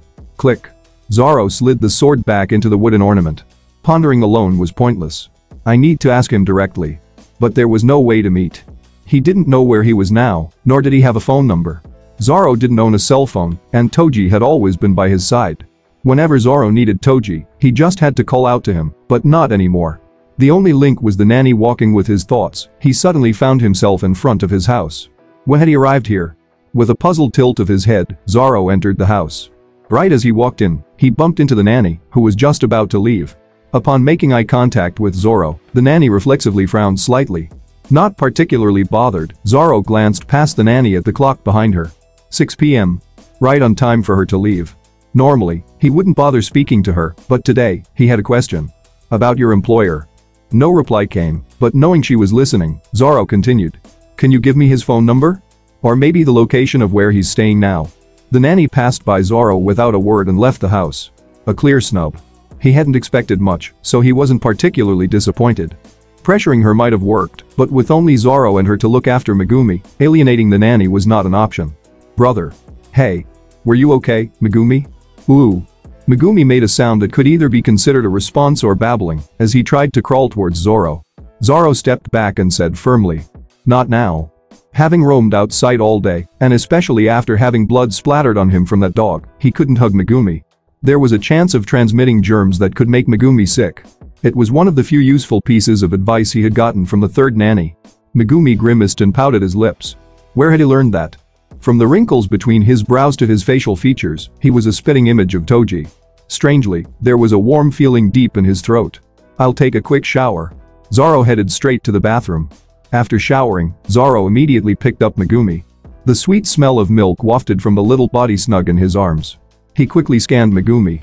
His belly was plump, and his clothes were clean. The skin under his clothes was free from any bruises or wounds. It seemed he had been well taken care of today. Zoro felt a slight relief. He knew this nanny was good for Megumi, but it was still important to check. Next to the baby's sitting area, a thin picture book caught his eye. The nanny had bought a few picture books to read to Megumi. Zoro read the title written on the book's glittering cover. Mommy, Daddy, Yum Yum, a fitting book title to read to an 11-month-old child. Megumi pointed at the daddy figure on the book's cover, then pointed his finger at Zoro. Daddy? No. I'm your brother, not your daddy. Try saying it, brother. Brother. Brother. Right? Kayak. What was that sound? Eeing. Really? Zoro let out a short sigh.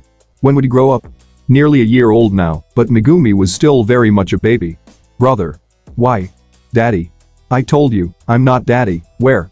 Zoro stopped mid-sentence. People raising babies could somewhat understand what the babies were trying to say. Not everything, but to some extent. So, Zoro understood what Megumi was asking. Daddy, where? Where is daddy? I don't know. I'm not sure. Ever since Jie died, I haven't been able to understand what Toji is thinking. But soon, I'll bring him back.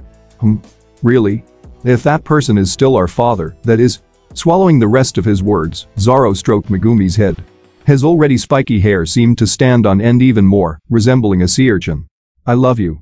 As always when he returned home, Zoro calmly made his promised statement. Megumi's green eyes widened before he smiled broadly. His round, white face was adorable. You. Yes. After a long conversation, if it could be called that, Megumi finally fell asleep. Zoro quietly drew the curtains and turned off the lights, watching Megumi sleep peacefully. He went to the small room used as a storeroom and fetched a rock. It was a rock he had picked up when he started strength training after Jie's death. I'd like to buy weights if I could.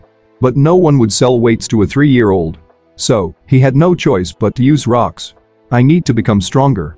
Even if catching up to his previous life's level in one go was too ambitious, he at least needed to surpass the physical capabilities he had at this age in his past life. To walk faster, walk longer, so he could continue moving forward without getting tired, even if it was the same path over and over. So he could find Toji. And once he found him, I'll have to decide whether that person is still our father or not. Toji opened his eyes. Instinctively, his senses sharpened as he scanned his surroundings. Beside him, a half-naked woman was curled up, softly asleep. In the gentle darkness, the patternless ceiling and the calm-colored wallpaper came into view. The light leaking through the curtains was crimson, indicating it was almost evening. He noticed an aquarium in the corner. Inside was a single fluffy, round Marimo. Seeing the Marimo brought to mind the face of a child that resembled it. And the woman holding that child. Frowning, Toji got up from the bed. The woman beside him woke up to his movements. You're awake, Ryasuke? Toji gave a polite smile to the woman who casually used the false name he had given her last night. Sleep more. Will you come again? Toji left an ambiguous "we'll see." And left the house. He could feel the woman's longing gaze, but unfortunately, Toji had no intention of coming back. The place was decent enough, and the predictability of the woman had initially tempted him to consider seeing her again, but that inclination had now vanished. If asked why, well, he didn't want to stay in places that brought back memories. He walked the streets. In the early morning, the bustling crowd didn't notice him at all. Using his nearly invisible presence like the drifting wind, Toji made his way through. His destination was, as always, the race betting place. Greeted by faces he saw almost daily, the betting office clerk mechanically took his money and handed him a betting slip. Toji didn't bother to look closely at the odds or even what race it was. He randomly marked the slip with the pen at the counter. He was thirsty. Holding the betting slip, Toji went into the shop next to the counter as he always did. It was early, and the preparations were incomplete. A part-time worker was seen moving crates of beer bottles. Maybe it's time for a drink. After paying, Toji looked down at the large crate of beer bottles in his hand. He wondered why he suddenly felt like drinking. After all, it's not like he'd get drunk. What day is it today? Around November 8th? Toji tilted his head as he glanced at the betting slip in his hand. As usual, today's date was printed on it. November 11th. Ah. It was that child's birthday. Happy birthday, Zoro. Almost crumpling the betting slip in his hand absent-mindedly, Toji headed to his usual spot as always. As he slumped down, the plastic chair screeched as if in protest. The race was about to start. Ready, set, go. He followed the movement of the boat starting off with his eyes, but his mind was not focused. Win or lose, it didn't matter. Although he always approached betting with that mindset, today was different. November 11th. Birthday. Is he now 4 years old? He thought simultaneously that it was too soon and yet so late. The thought of ordering a gift crossed his mind, then he felt foolish. When have I ever bothered so much about the kid? The nanny would take care of it. Even if she didn't, well, what does it matter? Bang. Toji effortlessly popped the cap off a beer bottle and gulped down the large bottle in one go. He knew drinking wouldn't intoxicate him, yet there were moments he couldn't endure without it. After emptying the large bottle in no time, he carelessly set it down and opened another to drink. Then another, and yet another. The green-haired child in his memories turns to look at him. The child's usually stern face softens slightly, smiling faintly as he calls out, "Dad." Behind the child, a warm figure approaches. Spiky hair flutters, and a sunshine-like smile illuminates the scene. Ah, that's why. He tries not to think about it. Crash. The beer bottle shattered into pieces in Toji's hand. A few glanced his way at the noise, but seeing people lose big and cause a scene was common in betting places, so interest quickly waned. Anyone at the race betting place at this time had likely had their share of similar outbursts. They wouldn't have imagined someone could smash a beer bottle with their hand. Betting, whatever. The thought of bolting crossed his mind, but there was nothing for him outside either. With this mood, he'd only dwell on similar thoughts outdoors. Crunch. Glass shards fell from Toji's hand. It reminded him of the time he had stared at his own hand after smashing a phone. Toji lifted his arm to cover his eyes. He didn't want to think, didn't want to remember. Because memories of that child always led back to her. That child was always with her, and she was always with that child. Toji, too. The memories he had been suppressing overflowed, leaving him reeling. It was absurd to think someone like him could feel dizzy from a few drinks. In the past, yes, there were times he took care of that child. Because he'd get into trouble the moment I looked away. He had to stay close. The child would reach for knives or bottles, try to walk in haste and fall, or get lost and wander in circles in secluded places. Apart from when he was a newborn and cried for attention, the child rarely expressed himself, requiring even closer observation. He wouldn't say if he got hurt or felt unwell. He had to ensure the child wouldn't get injured in the first place. So, Toji would preemptively eliminate any threats in the areas the child might visit when going out. Of course, living in Tokyo, it was possible for a minor demon or a fourth-class spirit to appear in that short time. Toji lowered his arm. With an emotionless face, he picked up another beer bottle and took a big gulp. The child was high maintenance. Not that he minded. Stroking the child's inexplicably green hair, the child would look up with a puzzled expression. "What are you doing?" "Trimming the grass." Whose head is grass? Even as he pretended to be angry, he couldn't genuinely hit him. A real hit from the child's soft fists wouldn't hurt Toji, a seasoned fighter. His soft nature was amusing yet worrying. He planned to stay by his side. As Toji saw it, the child was his, so he wouldn't exploit the child's gentle nature, but others might not refrain. Many would pounce like spirits, knowing of his softness. Just need to protect him until he can stand on his own without getting hurt. He was a strong and fast-growing child, so maybe 10 years? If it took longer, maybe 12 years? By then, he should be able to distinguish those trying to use him. If not, well, I can step in. As a father, he could do at least that much. And tease him a bit while at it. He truly thought so. Until the day it all became meaningless. Toji opened another bottle and took another drink. He didn't feel even the slightest hint of intoxication. By now, it didn't matter anymore. Nothing was important. Not money, women, others, not even himself. And probably, not even his children. Take care of Zoro and Megumi for me. How could you say that to me? Knowing what kind of person I've been. Not unsure of what I might become. If you were worried about Megumi, it would have been better to tell that child directly. That child is particularly good at keeping promises. Even without such a promise, that child would have taken care of Megumi anyway. Soon, a crate was emptied. Passers-by glanced at Toji with weary faces. Toji's expression was grim as he looked at the randomly inserted empty bottles in the crate. With the two of them, Megumi would be fine. Stubborn, occasionally a bit foolish, and with a strong-willed streak, but that child would always cherish Megumi. He had left money with Xiukong too. About 100 million yen. Despite being a true money grubber, Xiukong wasn't foolish enough not to know that swallowing that money would mean losing his head. Megumi, unlike that child, is a sorcerer. It should be fine. That child won't mind. It's not like that's the only family like that. When Megumi grows up, Megumi will cherish that child too. That child, despite pretending otherwise, is kind, so if raised by that child, Megumi will likely be kind too. Then, they'll be alright. Really? A voice echoed from deep within. Will everything really be okay? Toji gritted his teeth. Shut up. He had provided a home to return to, a nanny to take care of them, and enough money for the foreseeable future. What more was he supposed to do? He himself had grown up without any of that and still became an adult. Why wouldn't they be okay with all those advantages? As Toji struggled with these thoughts, the voice whispered softly. That's not what the child would have wanted. The last face he saw on the day he buried her remains flashed in his mind. The look of incomprehension as Toji pushed him into the taxi. The small face, distorted with sorrow and bewilderment, yet clearly questioning. Why aren't you coming with us? Toji let out a short, dry laugh. What the child wanted was gone now. The man who cherished that child died with Xie that day. What remained was a powerless monkey and a sorcerer killer who had taken countless lives without remorse. Staying by their side would only taint them with his sins. Especially for that child who wasn't even a sorcerer. Toji had seen enough of how ordinary people entangled in the unfortunate fate of the sorcery world met their downfall. Lies. A mocking voice sounded. You know better. Ordinary? That child? That child isn't ordinary. The voice was assertive. You know. You've always known. Ever.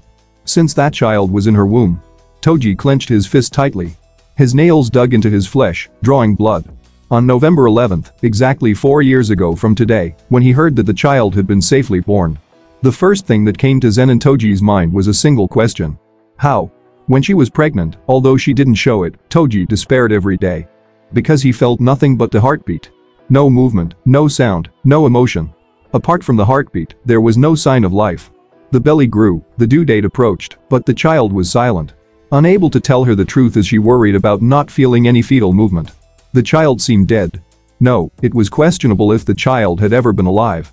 Unable to lash out at the doctor who cautiously mentioned the possibility of stillbirth, Toji faced that day feeling like livestock being led to slaughter. Yet, against all expectations, the child was born healthy.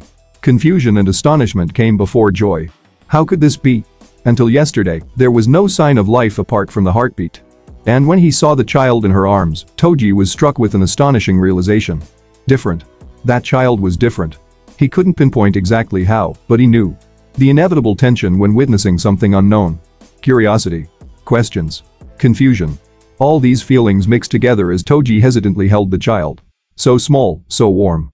The moment the child opened his eyes, looking up at him with the same gray eyes as his mother, Toji felt all those tumultuous emotions wash away like waves on a sandy beach.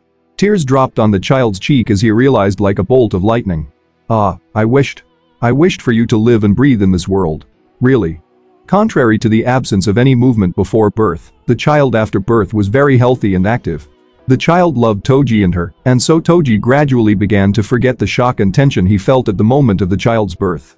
Or rather, he pushed it to the back of his memory. He might never have recalled it. That day, at the supermarket. Had he not seen those gray eyes of the child looking back at him? Toji vividly remembered that day. It was when the three of them had gone shopping at the supermarket. Despite having cleaned up the spirits the night before, a girl affected by a fourth-class spirit appeared near Zoro, likely due to the crowd. Tokyo, with its abundance of spirits, was always a problem. He considered ignoring it, but ultimately, Toji sighed and pulled out a daggership talisman from his pocket. It was a simple item, barely qualifying as a third-class talisman, but more than enough to deal with passing spirits or those of the fourth class. The spirit was annoyingly attached to the girl's head, but he planned to swiftly slice it away as soon as the two of them turned their backs. That was the plan. Until he saw the spirit being cleaved in two, headed straight for the child. Toji froze. Had he killed it? Did his son kill the spirit? It wasn't with sorcery. Having spent his life envying, chasing, and killing those with sorcery, he knew. That wasn't sorcery. Nor was it any spell. And then the child turned around, looking straight at Toji. The moment he met those calm gray eyes, identical to the first time he saw them, Toji felt as if he had been electrocuted. It wasn't a casual glance. At that moment, the child was clearly aware of Toji standing behind him. Toji reflexively noted the child's eyes were ordinary. Calm, achromatic, shining without any hint of magical mystery within those clear eyes. That gaze was all the more shocking. Once again, a voice resonated in Toji's head. A non-sorcerer kills a spirit and holds a weapon, yet notices your presence quietly standing behind? Is that possible? The voice sneered. You know who was the only person before that child to notice you standing behind. He knew. He was aware. It was impossible not to know. The first time he was ever detected from behind was one of the most shocking moments of his life. The possessor of the six eyes and limitless. The one destined to reach the zenith of the sorcery world. Satoru Goho. And yet, that child was much younger than Goho had been at the time. Not even of age to manifest Jujutsu. Toji's mind unfolded a panorama of events from raising the child.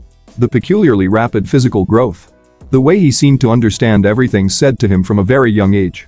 The incident where a curse split in half and died upon encountering the child. He had thought the child was a non-sorcerer. Clearly possessing some degree of cursed energy, unlike Toji with his zero cursed energy, yet not enough to be a sorcerer. Moreover, the child couldn't even see curses.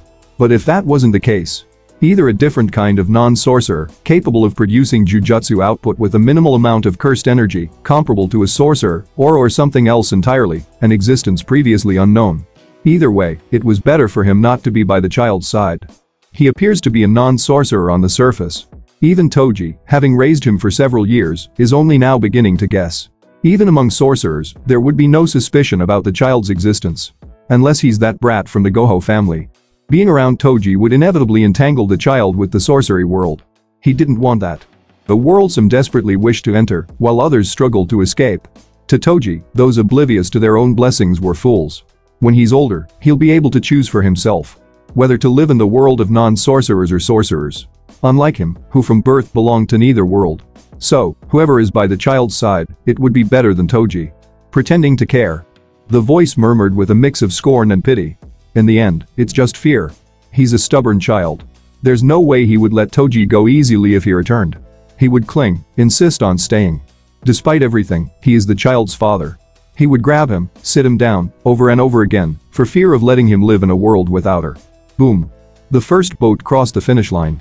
Then the second, followed by the third. The announcer's voice boomed excitedly. First place, number 4, second place, number 6, third place, number 5. An upset, a major upset, this can't be, it's rigged. Screams filled the air as betting slips fluttered into the void. Toji slowly looked down at his own betting slip. First place was number 4, second place number 6, third place number 5. He had won. For the first time in a long while, no, perhaps for the first time in his life, Toji felt bewildered by his windfall. Stepping out of the betting parlor with his winnings, Toji paused. What should he do with the money? He didn't want to go back to that woman's place, and with enough money on hand, there was no need to woo a new one. He wasn't even hungry after all the drinking. Should he go back? The thought suddenly crossed Toji's mind, prompting him to smack his head. Am I drunk? On just a crate of beer? But being sober made even less sense. Go back? Why, exactly? Just because it's his birthday, thud. Toji banged his head against a wall. He must be drunk. There had been times he drank 3 times as much and remained unaffected, but for some reason, now was different. Guess I'll go into an expensive restaurant, eat and drink whatever I want, and then sleep. Sleeping it off and then taking on a job from Shu Kong should clear his head of these random thoughts. Just as Toji was about to head towards a street known for its upscale restaurants, he halted. He narrowed his eyes. A barrier? At the end of the alley, a barrier had been erected. Is there a curse? Even for someone with zero cursed energy, it was impossible to sense what was happening behind a closed barrier. Unless he broke through it. Whoosh. The barrier vanished. Looks like it was dispelled. Either that or the sorcerer who cast it died. After all, barriers, being extensions of a sorcerer's energy, dissipate once the sorcerer's energy vanishes. Getting involved could be troublesome, whether it was a curse or a sorcerer that emerged. Right in front of him, of all places. Annoyingly, Toji clicked his tongue but turned to leave quickly. Tap. He stopped dead in his tracks. A spell? No, it was instinct. He knew the owner of these footsteps. Tap, tap, tap. Someone was walking from where the barrier had been. Toji turned to see who it was. Green eyes widened. You? The person had grown since the last time he saw him, wearing tattered clothes barely different from rags. He wore a peculiar necklace, and in his hands, he held weapons that looked like bones of a beast. Drip, drip. Green hair drenched in red blood, with droplets falling to the ground. It was a sight Toji had never seen or imagined, but undoubtedly it was Zoro. At Toji's call, Zoro slowly lifted his head. His gray eyes sparkled as they met Toji's, just like that time long ago at the supermarket. The deathly silence followed. Unable to find words, it was Zoro who spoke first. Found you. Toji. That day, unfortunately for Zoro, whose birthday it was, started off with bad luck right from the morning. Aya Megumi, who was usually calm, began screaming near the window after seeing something that startled him in the morning. It didn't seem like he was just scared of a bug or a bird, so Zoro looked around with his observational skills, but whatever had scared Megumi had already disappeared. All that was left was a sobbing Megumi, and Zoro had no choice but to pick him up and comfort him. After Megumi's crying finally stopped, it was time for the nanny to arrive. However, she did not come. Not after 30 minutes, not after an hour. It was only at 10:30 a.m., an hour and a half past her usual arrival time, that the nanny showed up and said, the car in front had an accident, so the road was blocked.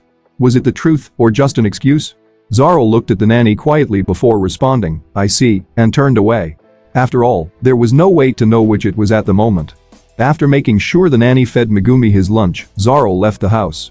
He left later than usual, so he didn't have much time. That's why he hurried. Could that have been the reason? Where is this place? When he came to his senses, he found himself in a place he had never seen before. There were no familiar shops or houses in sight, only an old house on the verge of collapse. Zoro, without taking his eyes off the house, clenched his necklace and then turned around. A young man in his mid-20s with a kind face was walking towards him. Oh. The young man tilted his head, looking at Zoro, then smiled gently. Are you alone? Who are you? Ah, so you can speak? I'm Kimura Taisei. This is my house. The young man introducing himself as Taisei opened the door and went inside. Contrary to its dilapidated exterior, the interior of the house, visible through the open door, was filled with blooming flowers and looked meticulously tidy, exuding peace and comfort. Taisei extended his hand from inside the house to Zoro standing outside. It seems you've lost your way. Would you like to come in? Then I can call the police for you. Taisei spoke kindly. Zoro looked at the hand offered by the young man and then chuckled. No, I'll pass. I've already seen the inside of a fish's belly plenty of times. The smile vanished from Taisei's face. The kind expression hardened into something ominous. With an impassive face, he spoke. That's unfortunate. You could have died peacefully. Snap. With a flick of Taisei's fingers, the house distorted. The lovely view of the house lost its color, turning monochrome before melting away like a watercolor painting exposed to water. Writhe, writhe. The roof turned into shimmering scales, and fins sprouted from its sides. The sweet-smelling door became the gaping maw of a giant fish. Its body elongated and thickened, filling the narrow alley. 3 red eyes stared down at Zoro. When Taisei pointed at Zoro, the creature surged towards him as if swimming through the ground. With a swift leap, Zoro easily jumped back, evading the gaping maw of the fish. Taisei frowned. Quick for a little guy. I wondered how you got here without being affected by the curse. Turns out you're a sorcerer. Sorcerer? Zoro tilted his head at the unfamiliar term. Noticing this, Taisei laughed. What, you don't know? Well, it makes sense at your age. Especially if your parents are non-sorcerers. I was the same. He chuckled. Anyway, you're an incredibly unlucky child. I have no intention of letting you go. No hard feelings, but it would be troublesome if the higher-ups noticed. The giant fish monster loomed behind the smug Taisei. A very clear hostility and intent to kill emanated from the two in front of Zoro. Without a word, Zoro drew a dagger from his necklace. He felt strangely exhilarated.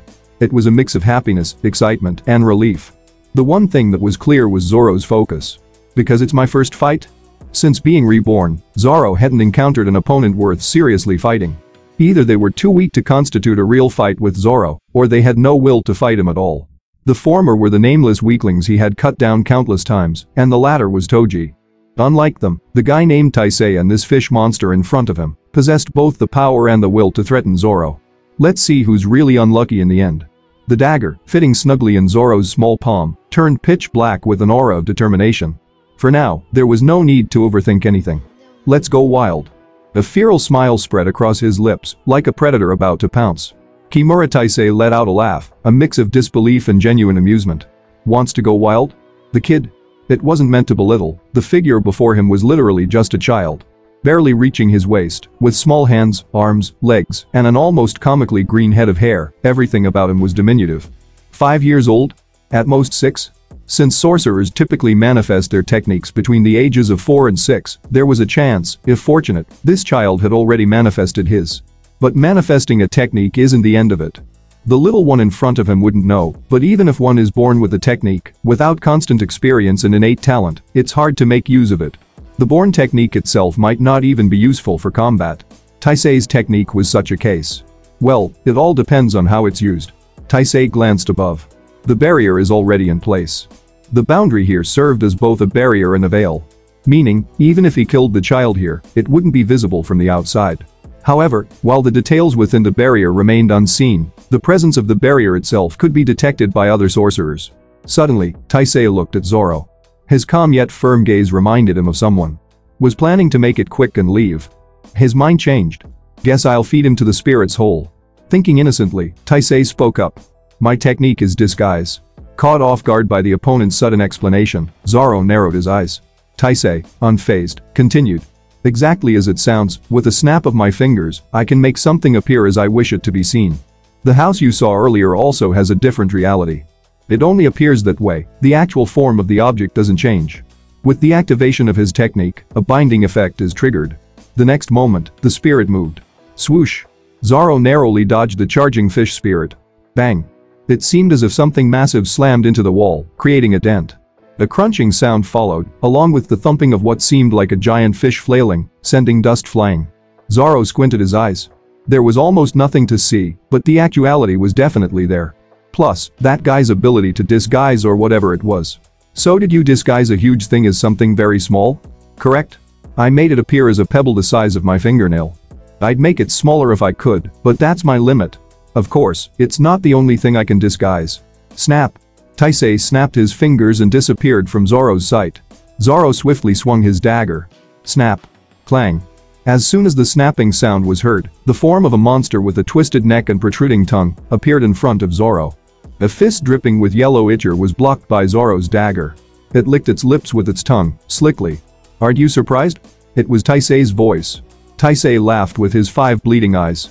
It was a chilling sight, but Zoro didn't even blink. He had seen too many incredible things to be startled by this. Clang. Clang. Clang. The clash between fists and dagger occurred several times. Time and again, punches aimed at vital spots were blocked by the dagger, wrapped in a black aura of armed color. Whoosh. A fist charged with cursed energy narrowly missed Zoro's cheek. If he hadn't defended with the armed color at that moment, blood would have been drawn. Damn, I knew it. Whether it was the fish spirit or Taisei, Zoro could clearly sense their movements with his observation haki, unaffected by the disguise. What use was seeing them as small pebbles to the eye? The flow of their actual form and cursed energy was clear as day with his observation haki. Unfortunately for Taisei, who had even initiated his technique to enhance its effect, the disguise technique itself had little effect on Zoro. But I'm still not at an advantage. The lack of physical prowess was the issue. Even with the ability to predict movements through observation haki, his body couldn't keep up, making evasion difficult. Although his proficiency in armed color remained the same, his attack speed was too slow to make an impact. Swoosh! As Zoro swung his dagger, Taisei jumped back to create distance. Zoro frowned. He felt the cut, but it was shallow. Without the ability to use ranged attacks, he had no way to strike an opponent at a distance. If only I had a proper sword. He would have snatched and used it if Taisei had wielded a sword, but even that wasn't the case. Well, what could be done? I have no choice but to close the distance. Zoro gritted his teeth. Crack. The fish spirit that had been smashed into the wall pulled itself out. Dust flew up, and a few bricks were dislodged. Grrrr. Angered, the spirit thrashed about, slamming its fins against the ground. Whoosh! Zoro leaped high into the air, dodging the fish spirit's massive body slam. From mid-air, Zoro, using his observation haki, sensed the shape of the toothless gaping mouth and the fairly straight body of the spirit. An idea sparked in his eyes. Maybe? Let's try this. As the spirit opened its vast mouth to catch Zoro falling from the air, Zoro didn't evade, but instead fell right into it. Gulp. The spirit swallowed Zoro whole. Seeing Zoro's form bulging from inside the spirit's body, Taisei laughed. It's over. The kid was nimble, dodging this way and that, but in the end, it was futile. Just as Taisei was about to turn away, a strange noise caught his attention. Crunch. The spirit writhed as if uncomfortable. Again, crunch, crunch, and then, sing. With a flash of blue sword energy, the spirit's body split as if cut by something sharp. Screech, screech. The spirit screamed in agony before its movement ceased altogether. Pop. Bursting out with blood, Zoro sliced through the spirit's belly and lightly landed atop the corpse. Taisei's eyes widened in shock. Cut his way out from the inside? Is he serious? Could that tiny body and a dagger the size of a finger really have that much power? No, even more, how could he withstand the poison within the spirit's innards? A mere child of 5 or 6 years old? Zoro, having observed Taisei in a daze for a moment, lightly shook off his damp hair. Drops of the spirit's blood fell. He felt the solid bones through the collapsed body of the spirit. Zoro grinned. Thought there might be something, and there was. Lucky me. His murmurs sounded almost gleeful. This could be useful. Crack. Zoro forcefully stepped on the spine of the spirit. Inserting his hand into the red flesh cut open by the sword, he picked up 2 pieces of the sharply fractured spine. They resembled swords. Click. With the dagger clenched in his mouth, Zoro held a long bone shard in each hand. The armored color wrapped around his hands spread over the entire bone, staining the once white bones black. Taisei's expression hardened. It should have looked ridiculous, but there was nothing funny about it. Instead, he felt a chill run down his spine. Trying to appear unfazed, Taisei asked, "What's that? Some kind of circus act?" "No, it's Santoryu, 3-sword style. Consider it an honor. You're the first to see this in my current life." Clash. Zoro's arms, holding the bones, crossed. His gray eyes sparked with a red ferocity. Like flames rising, a fighting spirit and aura enveloped his entire body. Taisei hastily strengthened his body with cursed energy. Instinct sent a warning. He couldn't block this. He needed to flee. But it was already too late. Santoryu. Zoro leaped towards Taisei. Realizing too late that he was outmatched, Taisei threw a punch enveloped in his full cursed energy. The moment the fist charged with cursed energy met the bone swords filled with Zoro's spirit, SSSSHHHHH. The bone swords easily tore through the cursed energy and flesh, slicing across Taisei's body. Onigiri. Aya, thump, thud. As Taisei fell, Zoro removed the dagger from his mouth. Then, he turned to survey Taisei. Is he dead? He's dead. That strange mass seemed to still be breathing, but it was clear it had no strength left to fight. Without feeling the need for a confirmatory kill, Zoro, who had no qualms about taking lives, dismissed it and tucked the dagger back into his necklace. The sky writhed, and the barrier that had enveloped the sky popped and disappeared. Of course, Zoro didn't know what the barrier was. Anyway, it's about time to head back home. Where is this place, anyway? Aside from the two he had just dispatched, there was nothing familiar in sight. Did that guy disguise the surrounding paths? No, he was dead now. Zoro scratched his head. That's when it happened. Click. Zoro gripped the bone sword tightly. A powerful presence. Far stronger than the two he had just killed, there was a formidable presence nearby. Holding the bone sword and tensing his body, Zoro walked out of the alleyway where the barrier had been lifted. Step, step. Zoro furrowed his brow. The approaching presence felt strangely familiar. And then, they met. You? Ah. It was Toji. Toji looked surprised. Seeing his son covered in blood after being apart for over half a year, it was probably a natural reaction from his perspective. Zoro slowly rolled his eyes up and down, assessing Toji. At least he wasn't hurt and seemed healthy. Even as he felt relieved at that fact, an unbearable anger surged within him. He lifted his head to meet his eyes. Shaky green eyes looked back at him. Silence ensued. With so much he wanted to say, Zoro couldn't decide where to start. Finally, at last. Found you. Toji. Have you returned? Did you come looking for me? Where have you been all this time, and what have you been doing? Why didn't you come back until now? Do you know how much I've looked for you? Zoro was full of questions he wanted to ask, filling up his throat. For now, he swallowed all those questions. There was something else he needed to do first. Click. Adjusting the blade of the bone sword in his hand, Zoro strode towards Toji. The bone sword turned black, wrapped in a strong aura of armed color. Toji, coming to his senses too late, hurriedly approached Zoro. What happened to you, Thump? Before he could finish his sentence, the flat side of the bone sword, charged with as much armed color as possible, struck Toji's lower abdomen directly. Ugh. Feeling as if his stomach was being sliced in half and a nauseating pain overwhelmed him, Toji clutched his belly and doubled over, retching. He was dumbfounded, both by the fact that Zoro had attacked him, and that the attack was very painful. Thud. The impact caused the armory spirit that had been swallowed to pop out of his mouth. Luckily, it wasn't dead. Toji had thought it might have died from the shock inside his body. Seeing the coiled-up armory spirit, Zoro raised his foot, seemingly about to stomp on it. Toji hastily stopped him. No. Spirits that can store weapons almost without limit are very rare. Moreover, killing it now would mean the artifacts inside couldn't be retrieved. Zoro paused to look at Toji, then slowly opened his mouth. Is that all you have to say? It seems we're meeting after quite a long time. Toji. Not father but Toji. Before he could even process his feelings about this, Toji's hand instinctively reached out to grab Zoro's arm. However, fearing he might hurt Zoro if there were any injuries, his hand didn't actually touch his skin. The moment his hand caught the tattered clothes, Toji's instinct screamed. Hospital. Toji hoisted Zoro up and slung him over his back. Zoro stiffened in surprise. What? Wait a minute. First, we need to get you to a hospital. Why Zoro was here, why he was covered in blood, why he attacked him, and why that attack was so painfully effective were questions for later. After getting to the hospital, after making sure Zoro was alright, then it wouldn't be too late to talk. Toji quickly picked up the armory spirit, swallowed it again, and prepared to run. Zoro, realizing what Toji was doing, wriggled on his back. Wait, there's still something I need to say. I'm going to run. Make sure you hold on tight.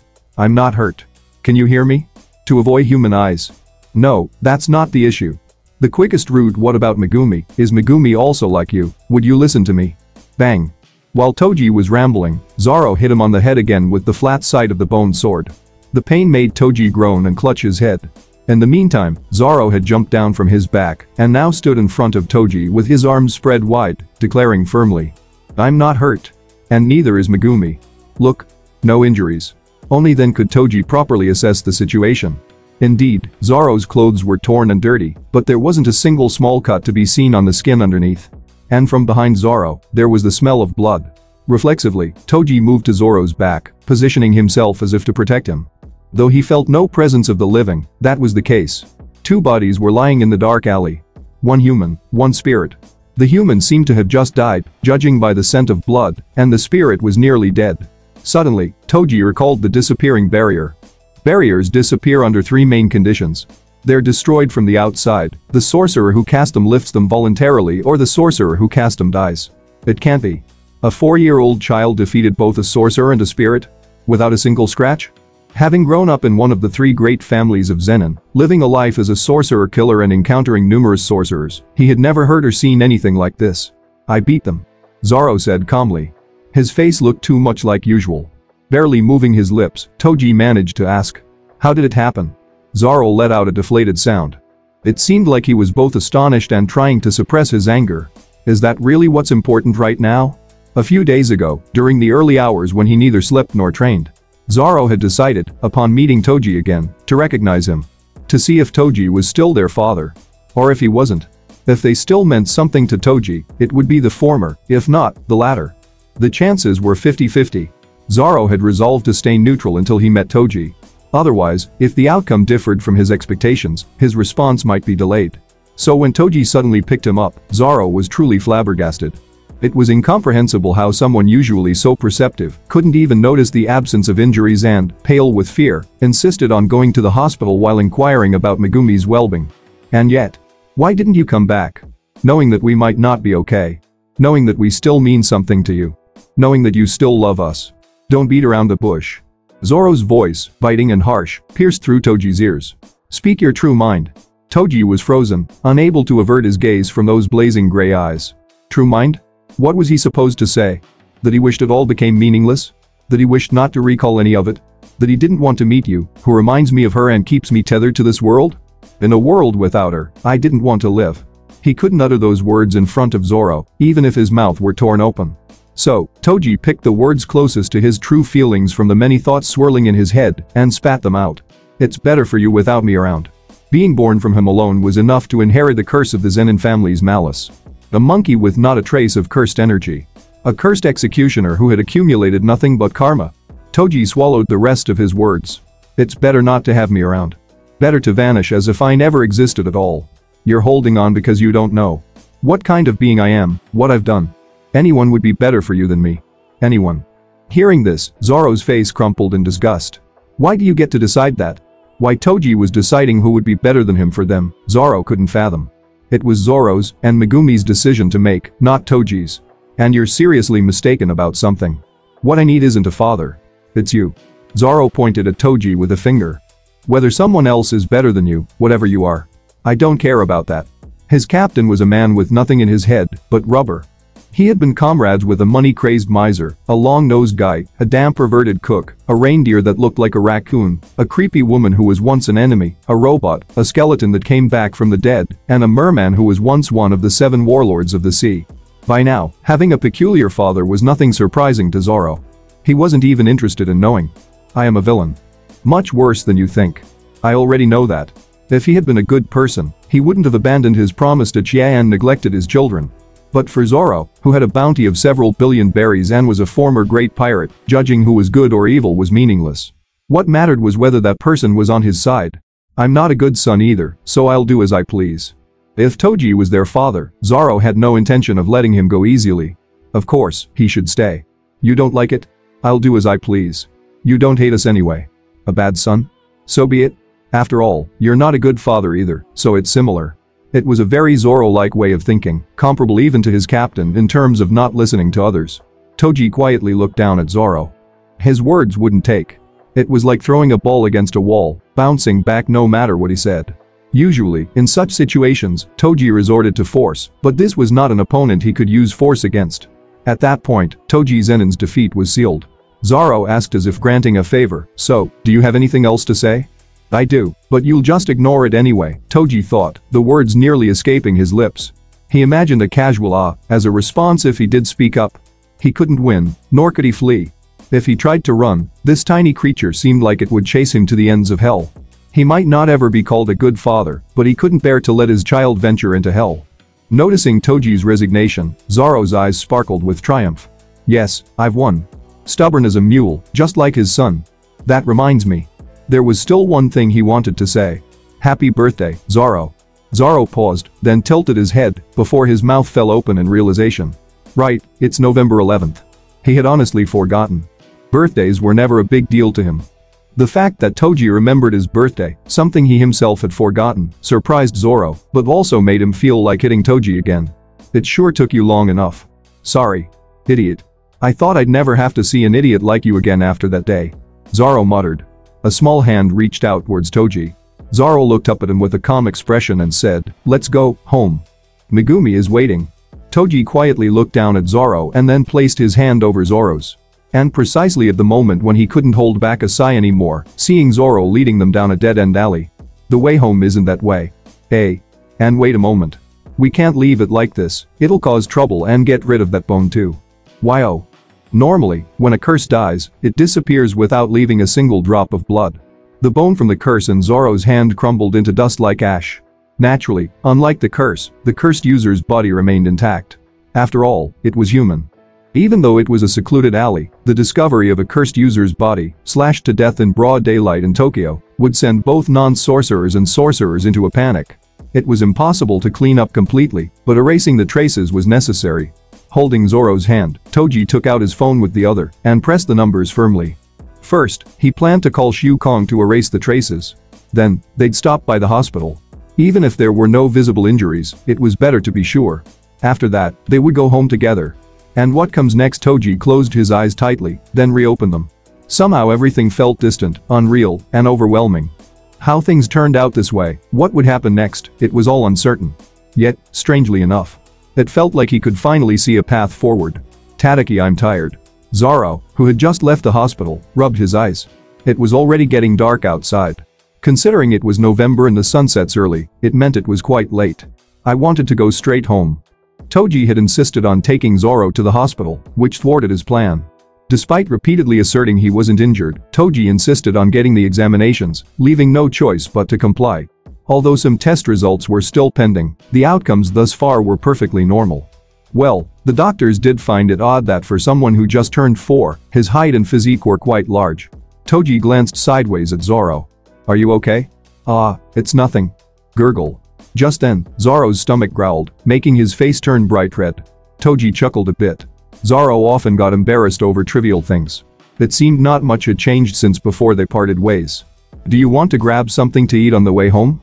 Zoro immediately shook his head in response to Toji's question. I need to go home. It was almost time for the nanny to leave. If he didn't head home now, Megumi would be left alone. That's absolutely not happening. Are we walking? Or should we take a taxi? Zoro asked. Toji suddenly remembered how Zoro had almost lost his way several times while walking to the hospital earlier. Taking a taxi would be best. I'll hail a taxi. Stay here. After looking at Toji's face for a moment, Zoro spoke up.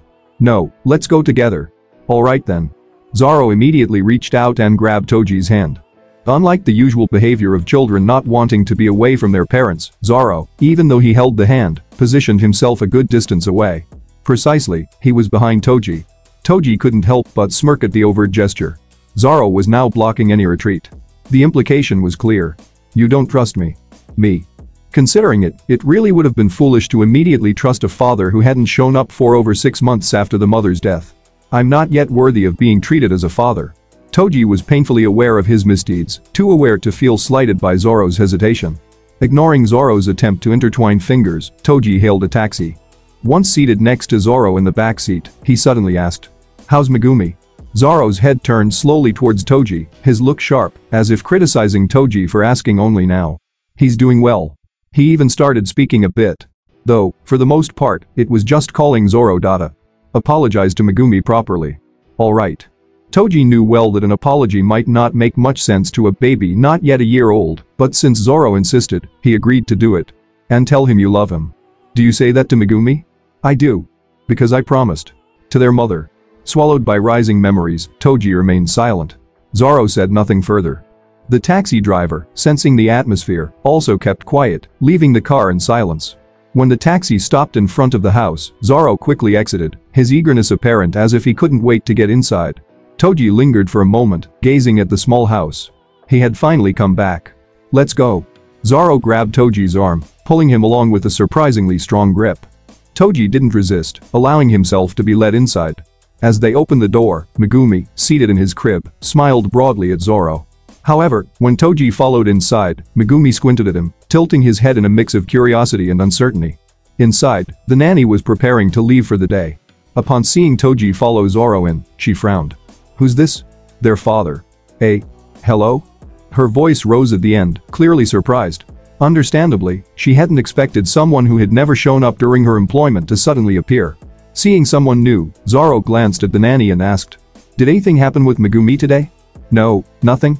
This was the first time the nanny responded directly to Zoro's question. Toji noticed a subtle awkwardness and reluctance in her voice, causing his eyebrows to twitch. After getting the answer, Zoro went to wash his hands.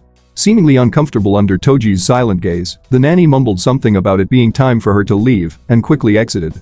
Zoro, returning from washing his hands, noticed Toji's stern expression and asked, "What's wrong?" "That nanny. Does she not like you?" "She ignores me, mostly." "Why?" "I wouldn't know." Zoro then hurried towards Megumi's crib. "Dada.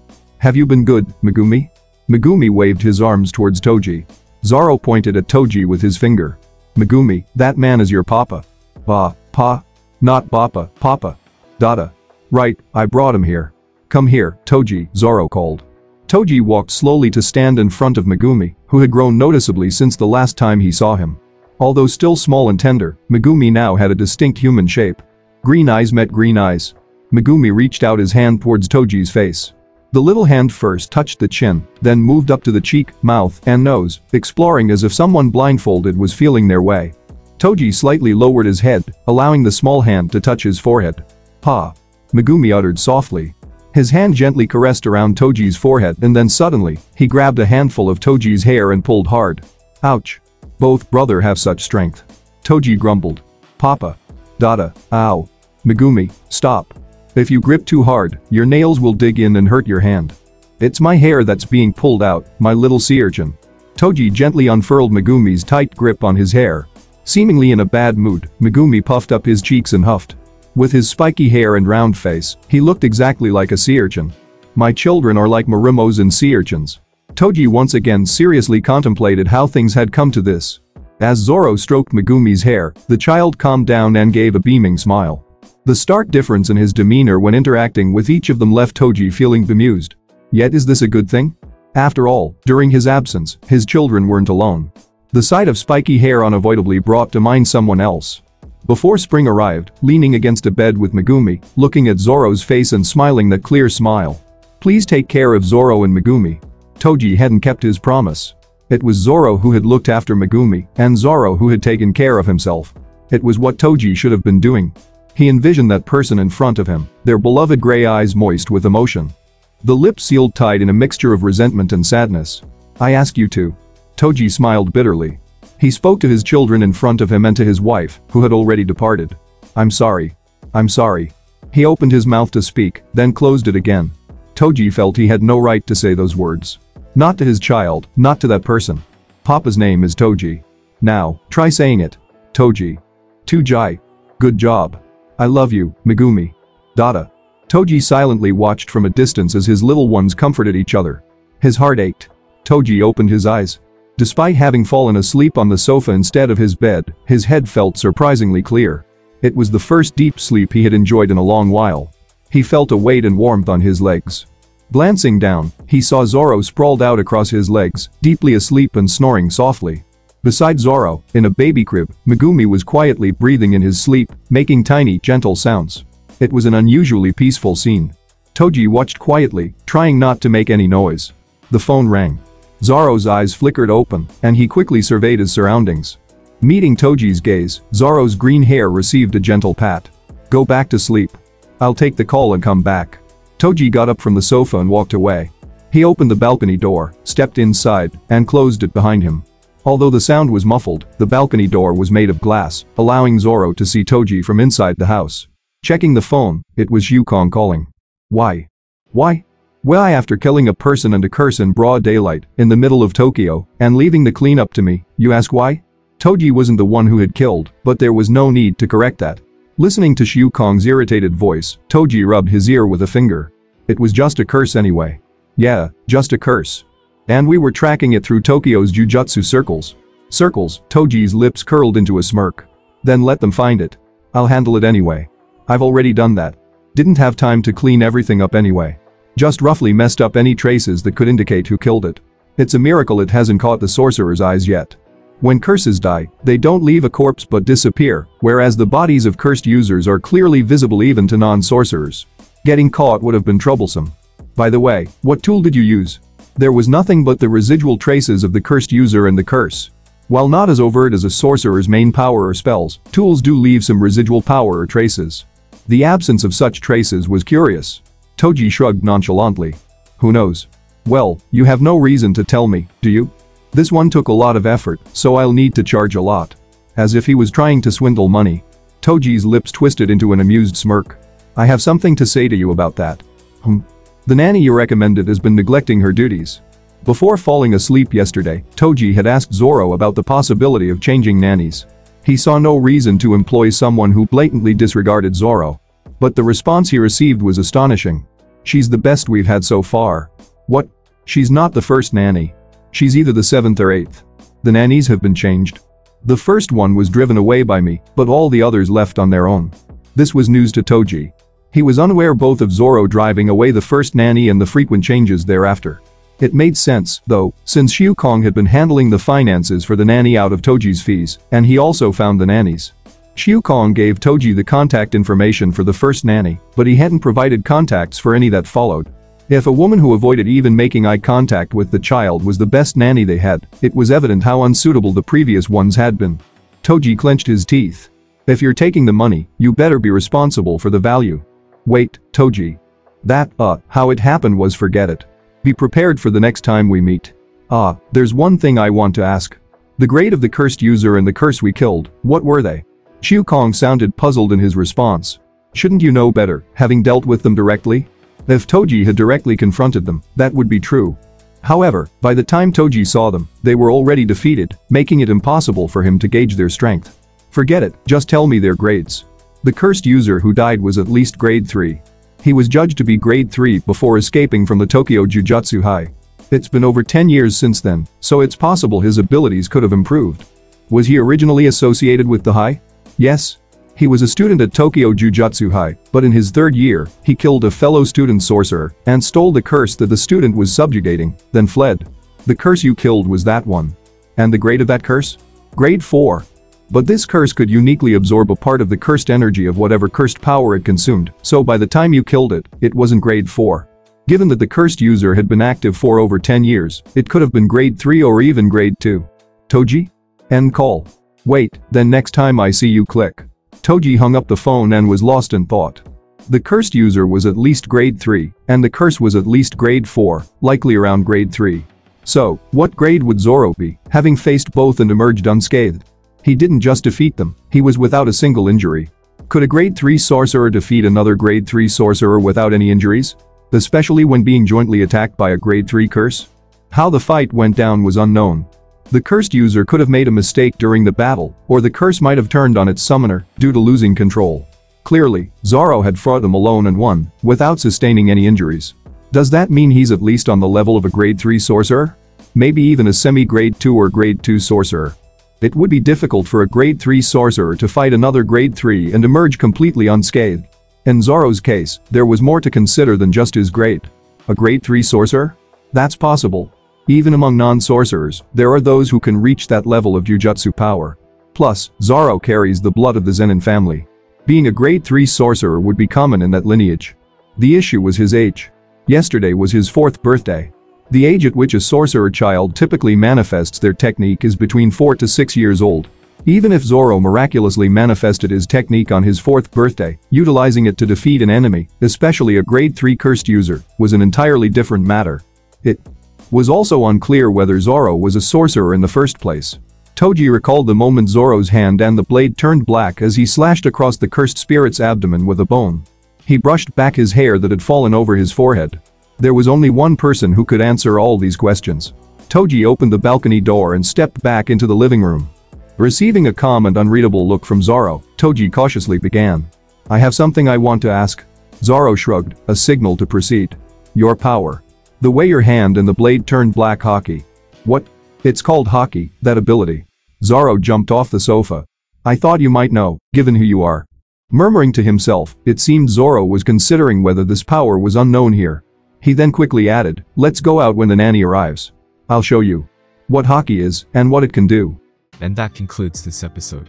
If you enjoyed it, I'd seriously love it if you guys could leave a like on the video, as it genuinely helps out so much, and it keeps me going, plus it takes only 1 second. That said, have a wonderful day. See you in the next one.